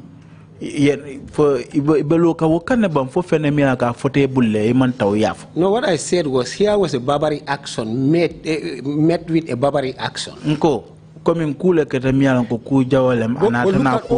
all my previous dealings. Not looking into that at all. Exactly. I just want these points not at all. No. On this thing. No. Which was a slip of the tongue. Yes, I would call it. Yeah, thank you very much. And the tortures that you have done, They all came after you obtained an LLB at the University of Columbia Law School? Four years after 4 years londi background ke ka me degree io sort of foka pare nata nyin tajire yal ke ba. This was well before that. This was 2002. Nyin janimbo londi yiriko soto la no nyin keta wato 2002. You weren't a lawyer yet. No. Man kenun lawyer ti. But you knew that torture was unlawful. But yalo no ko tajirinte ya luwa man songa.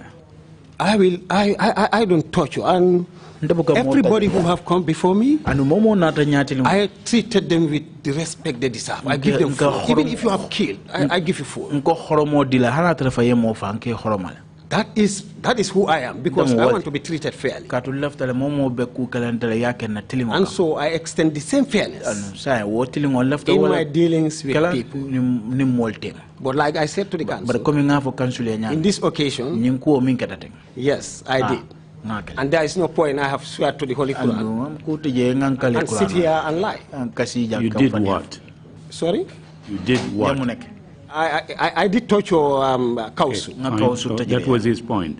If you tortured Kausu, I did. You were a torturer. No, come on, you're a lawyer. No, if that is the description, I happily accept. And who else did you torture?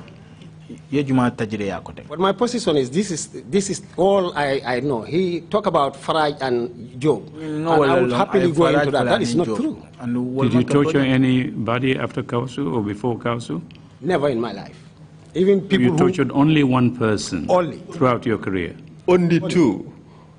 Oh. And witnessed the Kausu and Bojang, the case of Kausu and Bojang. So two. Yes. And witnessed the be a passive participant in the torture of was it Captain Job and Captain Bojang? Mabeta Captain Job ni Captain Bojang la tajiriyato. Thank you, Mr. Jallow. Mr. Jallow. Let me take you back to the West African migrant situation. I have a few questions in that area. And I'll put them in boxes. What I need for our subsequent review of your testimony today is to just narrow certain things down to that. So I'll give you 4 boxes. You tell me individuals that I'm asking you to put in those boxes. Box 1 would essentially be from Barra to the Navy Yard. Oh, sorry, interpreters. Okay. Chairman coming for Indiko. Abella Misalon did a meal ko abakela box or let it cut wrong. So it tell about Tomondro kala box or box ibe abenin kala ya for ibadun ladami. And that box would at least 2 individuals there. Yourself? Box or box, more full. Now, the first box. Box following it. Barra to Navy Yard box. Kababara, Kata 4 soldier roll Navy to Jana Banjul. In that box, you were the one who had gone to Barra Police Station. Barra Police Station. And the station shift officer handed you 50 West African migrants. And remember do call an war station auto where more dealer minta mortal lula wole dealer. So in that box we know you have Ousman Jallow, that's you. And what box order Ousman Jallow sotoje wole tati. Who is the shift officer at the Barra police station who handed you the 50 individuals? If you can just give me the name. Unfortunately, I can't remember the name. Yeah, I cannot remember. Okay, but if you look at that day, probably the police we'll find that out then. And box 2 is the one that is the dispersal and the disappearance of the 50 migrants. Who can you tell as somebody with a very solid background in the NIA belong in that box concerning the dispersal, where they were dispersed to various police stations, and also their disappearance? Give us 2 names. After ye two fula dina nyim box fula nyawato. Or 3. Men kabri nyim mol kabri ye bonnam bara fena ta banyul albe sambakang aliye talantalam police station to taring. Sa ebe mo to fula nyanola NIA to mi ya lonko ebol kala wo nyim box wala to nyim carton to kam foten. Can you repeat the question again? Give me names of people who were involved in the disappearance and the dispersal of the 50 migrants. Okay.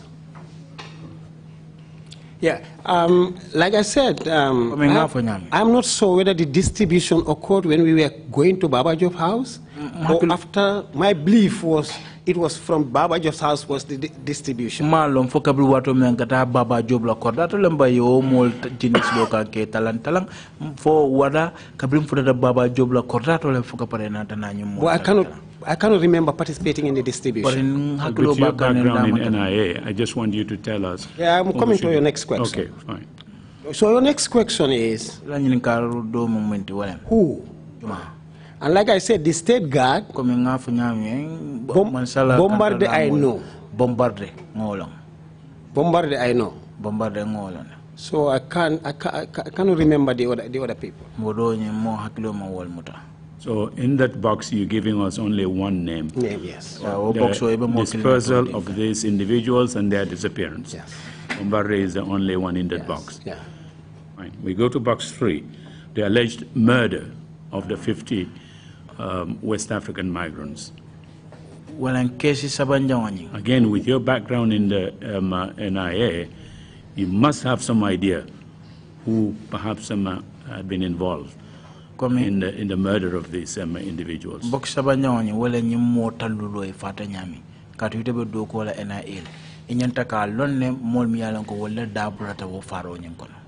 Again, this is very speculative. I don't have the facts. But my instinct, with what I saw at the Navy, what I saw at Baba Job's house, all those act together, direct to one point again. Bombarde and that team and whoever they are associated.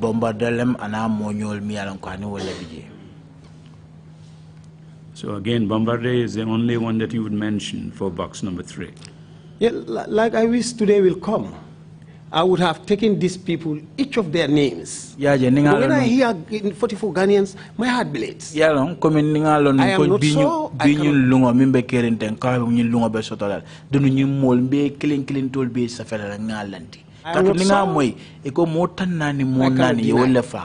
cannot.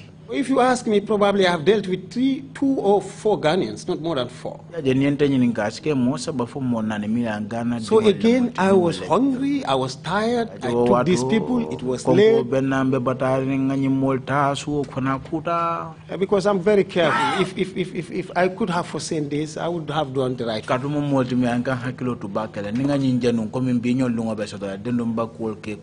Well, I know without a doubt, a killing will surface. Yes,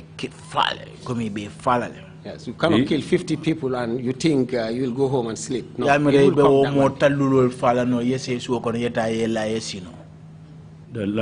fourth and the last box, and again, with your background in NIA, that box is the cover-up of the murder of the crime of murder of the 50 West Africans.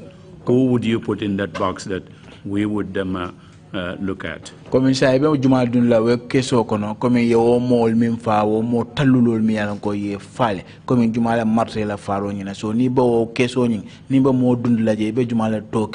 is a cover-up.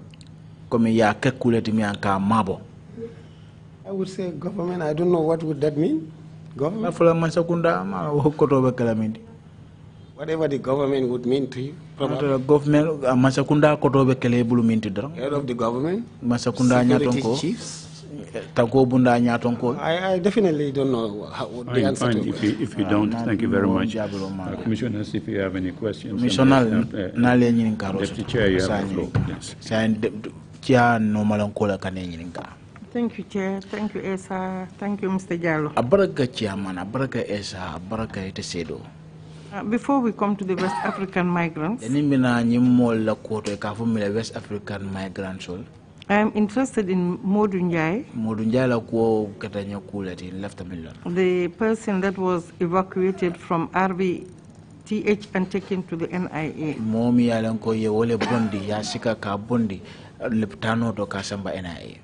What was the rationale for removing him from hospital?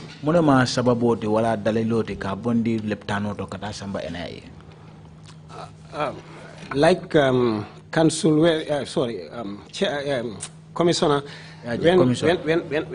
when I came to the RVTH, when I asked whether Monjai had eaten,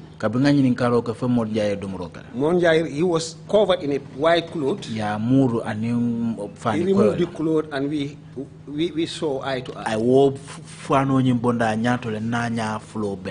And I can feel that the comments I made, whether he have eaten, that have comforted him.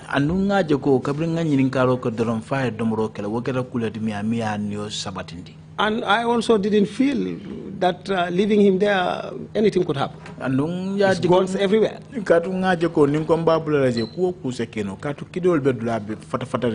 So I decided for his security, take him to the NI headquarters, and for the subsequent week or two, he was not put in cells until I think after I left. No,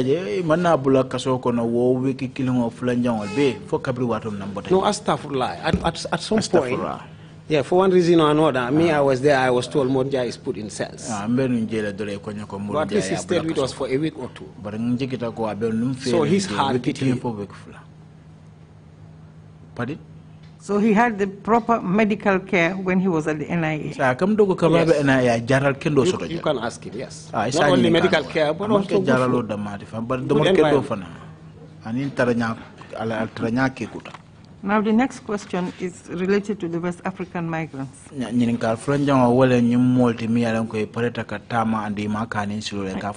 indicated that there were 2 women in the group of 50. One of them you had some connection with because she looked like somebody that you knew.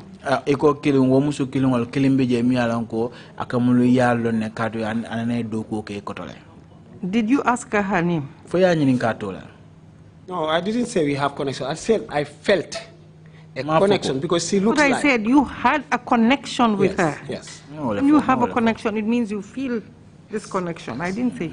So when you didn't ask her name? No. And you don't know what happened to these 2 women? I think the last time I saw them was at the PIU. With the head of the team, probably. I don't know what happened to them. I have no idea. No idea. Okay, thank you. All I know is one is a Sierra Leonean, the other one is a Liberian. Okay, thank you. Thank you. I'll take commissioners on my left. Imam C, you have the floor, please. Imam C, la kaninka.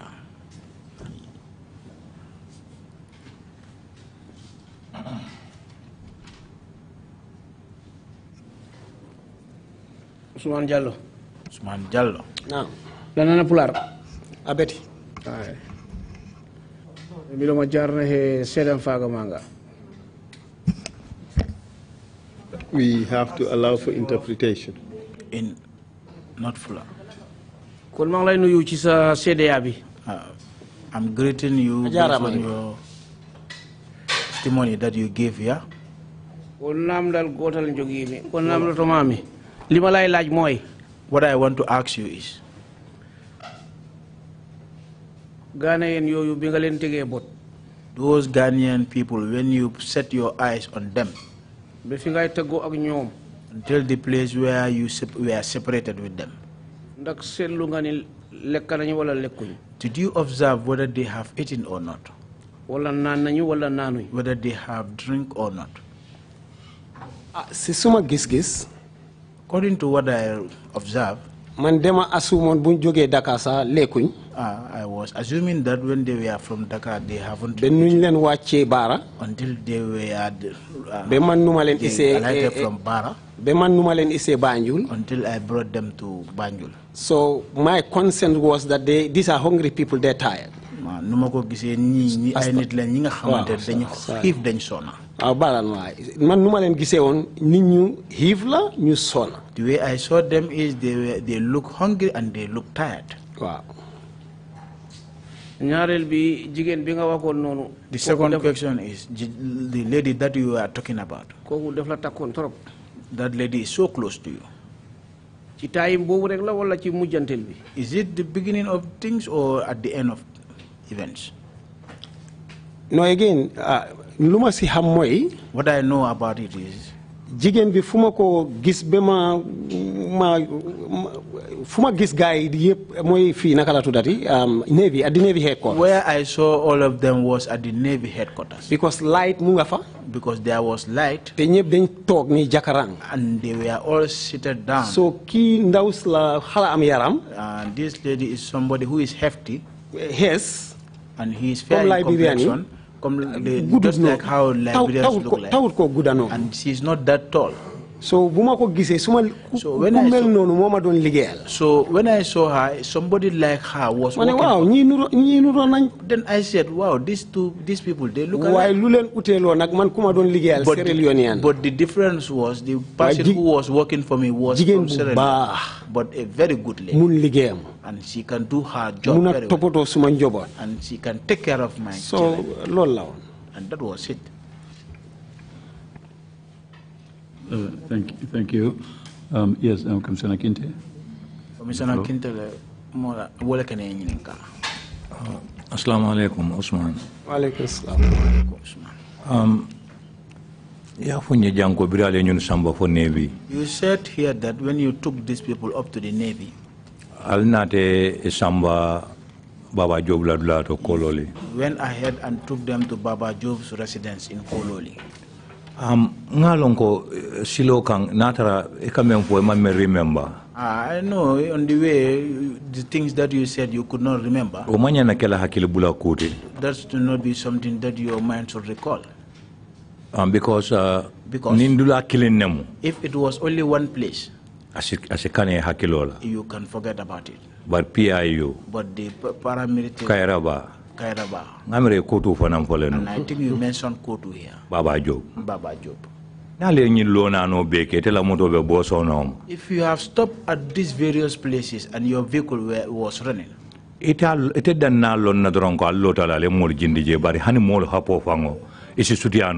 may not just know that people were dropped there, but you may know also how many people were disembarked from. And no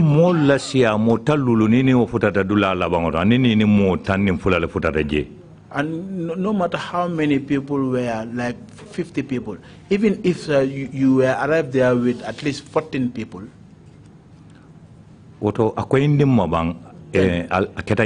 then make it clear to us, how does that place, how does things happen there? Should I speak in English or Mandinka? See, to talk is not easy. The fact of the matter is, I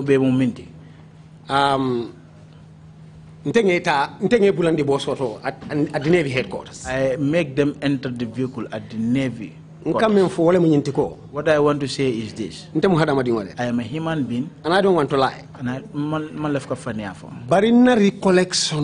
but what I can remember,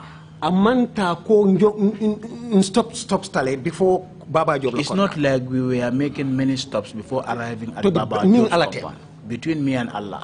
But council said, when we were coming, did we pass by Kairaba station and court? And he took me back. Simply because when we arrived at Baba Job's compound, I cannot remember participating in dropping them at Kotu, Kairaba, and in PI. So when Sunday, when Samba, and that is something that so that thing make clear doubt in my mind. Ousman, Adula Seattle Purake Fula Fulati.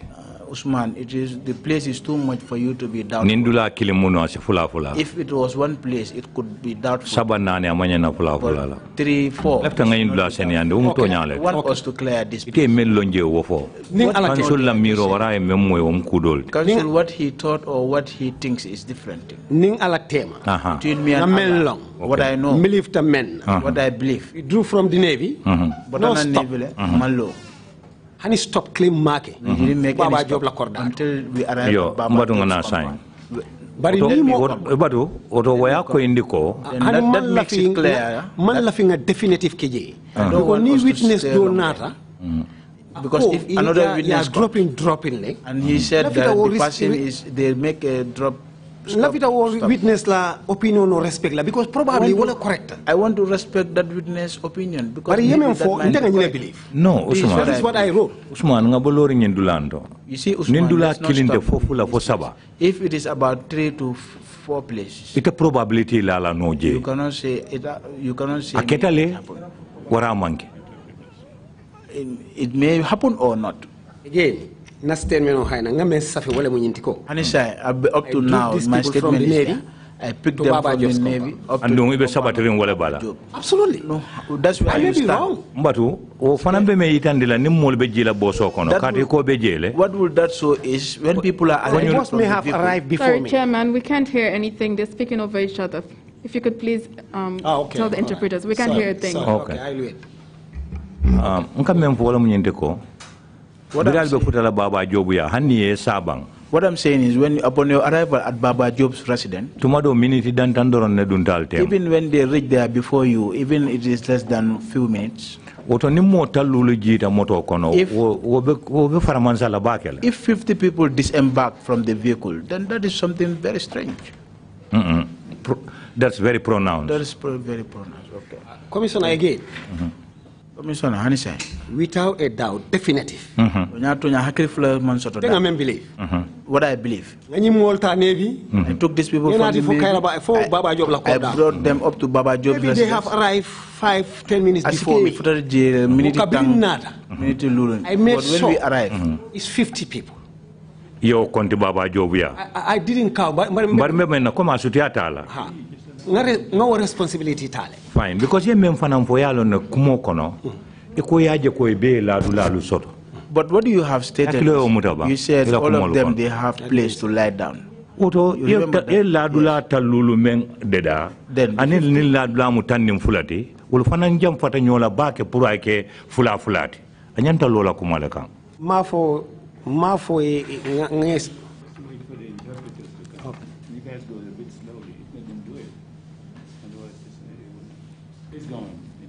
Comme ça, yeminfo. Eko ite la rongo de da wolle minta la ron talu. Okay. You have stated here that you have prepared a bedding for them, more than almost 50 beddings. No. Okay, can you come back? I mean for all munyintiko. What you have stated is that Baba Jobia. When you are upon your arrival at Baba Job's, you have realized that all of these people, they have a place to sleep, as you stated it in your testimony. What I said is that was an empty place, like house. Baba Job's compound was an empty land. Empty bungol. Aha, good. Empty house. There is no bed. So ladula, nine kalarang ko, nda malarang ko. Interpreter le larang ko, nda malarang ko de, unko ladula. Can yeah. Can I talk now? No, the interpreter has not interpreted that. I mean, is the interpreter who mentioned bed, but I never mentioned bed. Place to sleep. Yo nka memfola mwindiko ni mu talulu la ladla ko topoto ani ni mu tanin fula damma la ladla ko topoto wol temo fanuta le pour ayke tumado bato wonyanta koyinolal. Allow the interpreter now to interpret that. What I am saying is that if you prepare a place of sleep for almost 50 people, and now it is about 12 people that you prepared for where they will lie down. No. Can you make it bit by bit? Yeah. If you have prepared sleeping arrangement for 50 people, vis-a-vis for 12 people, that difference is so significant that it cannot be a probability. Can I answer? Yeah, please go ahead. Yes. And again, I want to help you put this into perspective. Yeah, you left I cannot recollect exactly what happened. My belief. These people were all 50 of them were brought to Baba Job's compound. From Baba Job's compound. Because I think the Navy, the state guard people brought, they were with a pickup. I want to believe they took some to Kotu. Or probably somebody else took them to court. But the reason why I'm believing senior counsel's story, that is what makes more sense. That the boss on its way dropped these people before Baba just compound. And when I came, you know, whatever I found there, that was it. But I didn't even have the slightest doubt that these people were going to disappear. Hello. Perhaps, Mr. Chair, maybe I should just help here. Yes. I am not testifying. I am not a witness. Exactly. The proposition that I made to you was just to ask a question and for you to react to it. It is not my theory or it is not my position. It's just to ask whether there was a possibility that people may have been dropped off along the way. But to interpreters to get that point.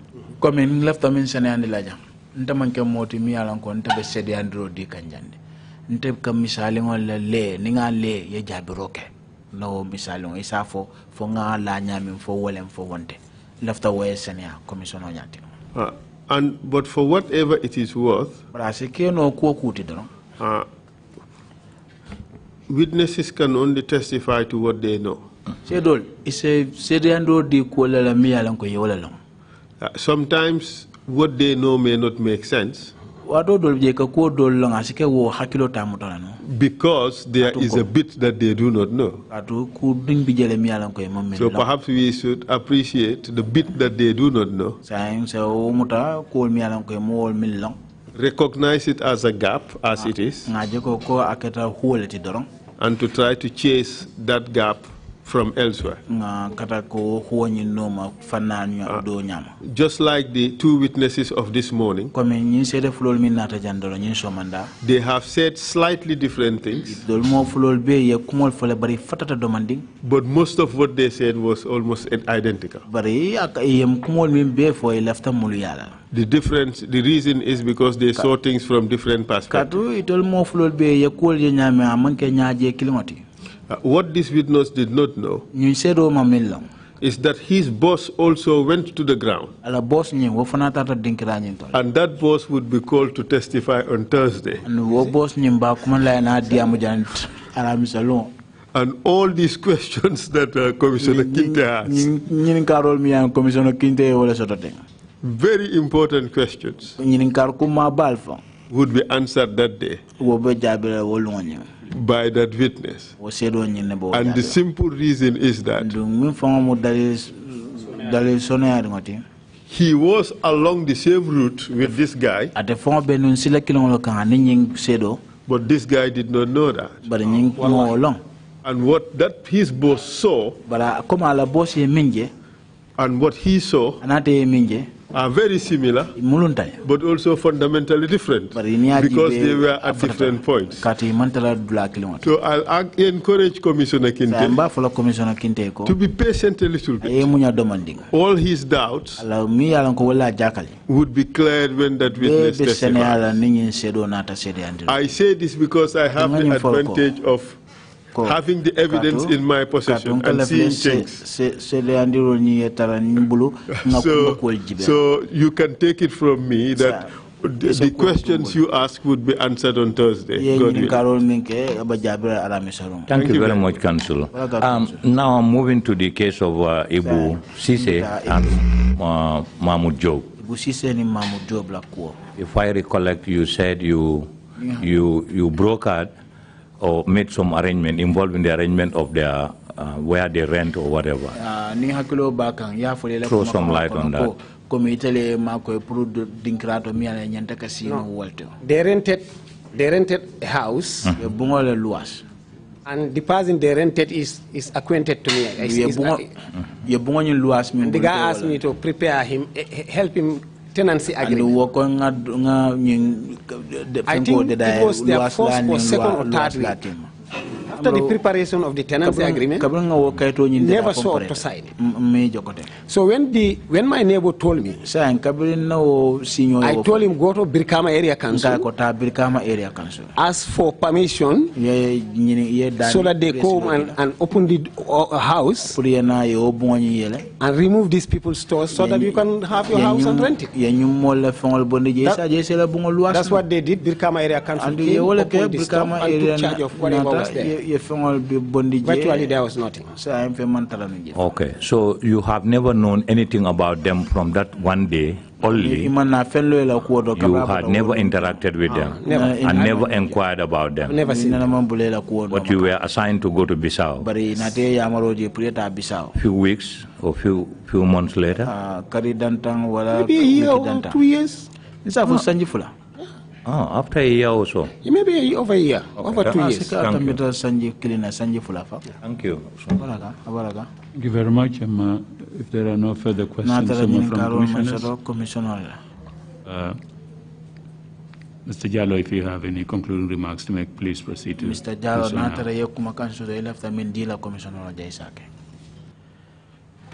thank you very much, Mr. Chairman. Mr. Chairman. Council members. Council Dokulal, Council. All the commissioners seated here. Commissioner Membe Sirinja. Ladies and gentlemen. Musukafuke Membeja. It's not easy to sit here, but it's also very appreciative that one is part of this process. Because sincerely speaking, what this country have gone through, and the retardedness it has taken this country, it will take a long time to recover. And I only hope all of us as Gambians rally behind the slogan. Never again. But let it just not be a slogan. But we have to live it. I encourage every Gambian for this slogan to be our food, to be our water. Because we thank God some of us are alive. And thank God many people are alive to demonstrate the seriousness of what has happened. Nobody should understate. And so to be part of this, to be given this opportunity, I cannot say thank you enough. So that we help clarify issues that are not clear. And in our small way, help. But Mr. Chairman, a lot of things has been said here, particularly regarding NIA following politicians. I am telling you, I'm on the oath, I've not followed one politician. And I know generally this is the case. If it has to happen, it will be informed by a need. But it also shows the deficiencies or the gaps. And every NIA officer. And this is international best practice. Your work is evolving around espionage.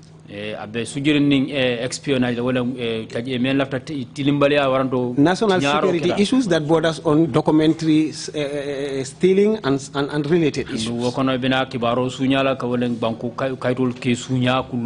Or sabotage. You have a responsibility, you don't want to carry it out, you want to bring the whole system down.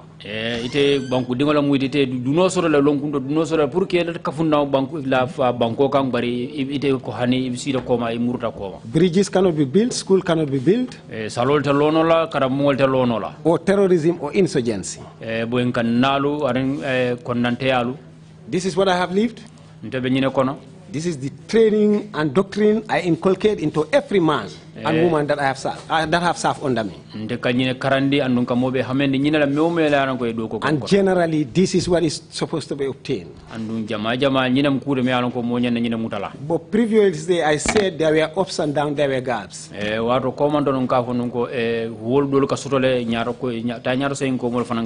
And those are one of the gaps, or some of the gaps. So generally, I don't want any politician to hold that this is the so. Or this is the case. I wish there was time.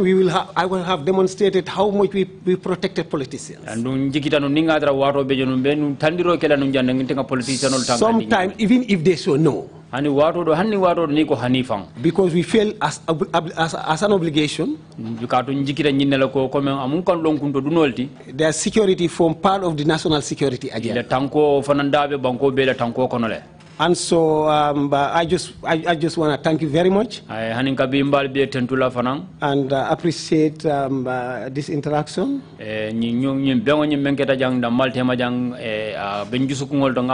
Mr. Chairman, thank you very much. Thank you again very much, Mr. Jallow, for your testimony. Mr. Jallow, we will resume our proceedings tomorrow morning, 10 o'clock. Thank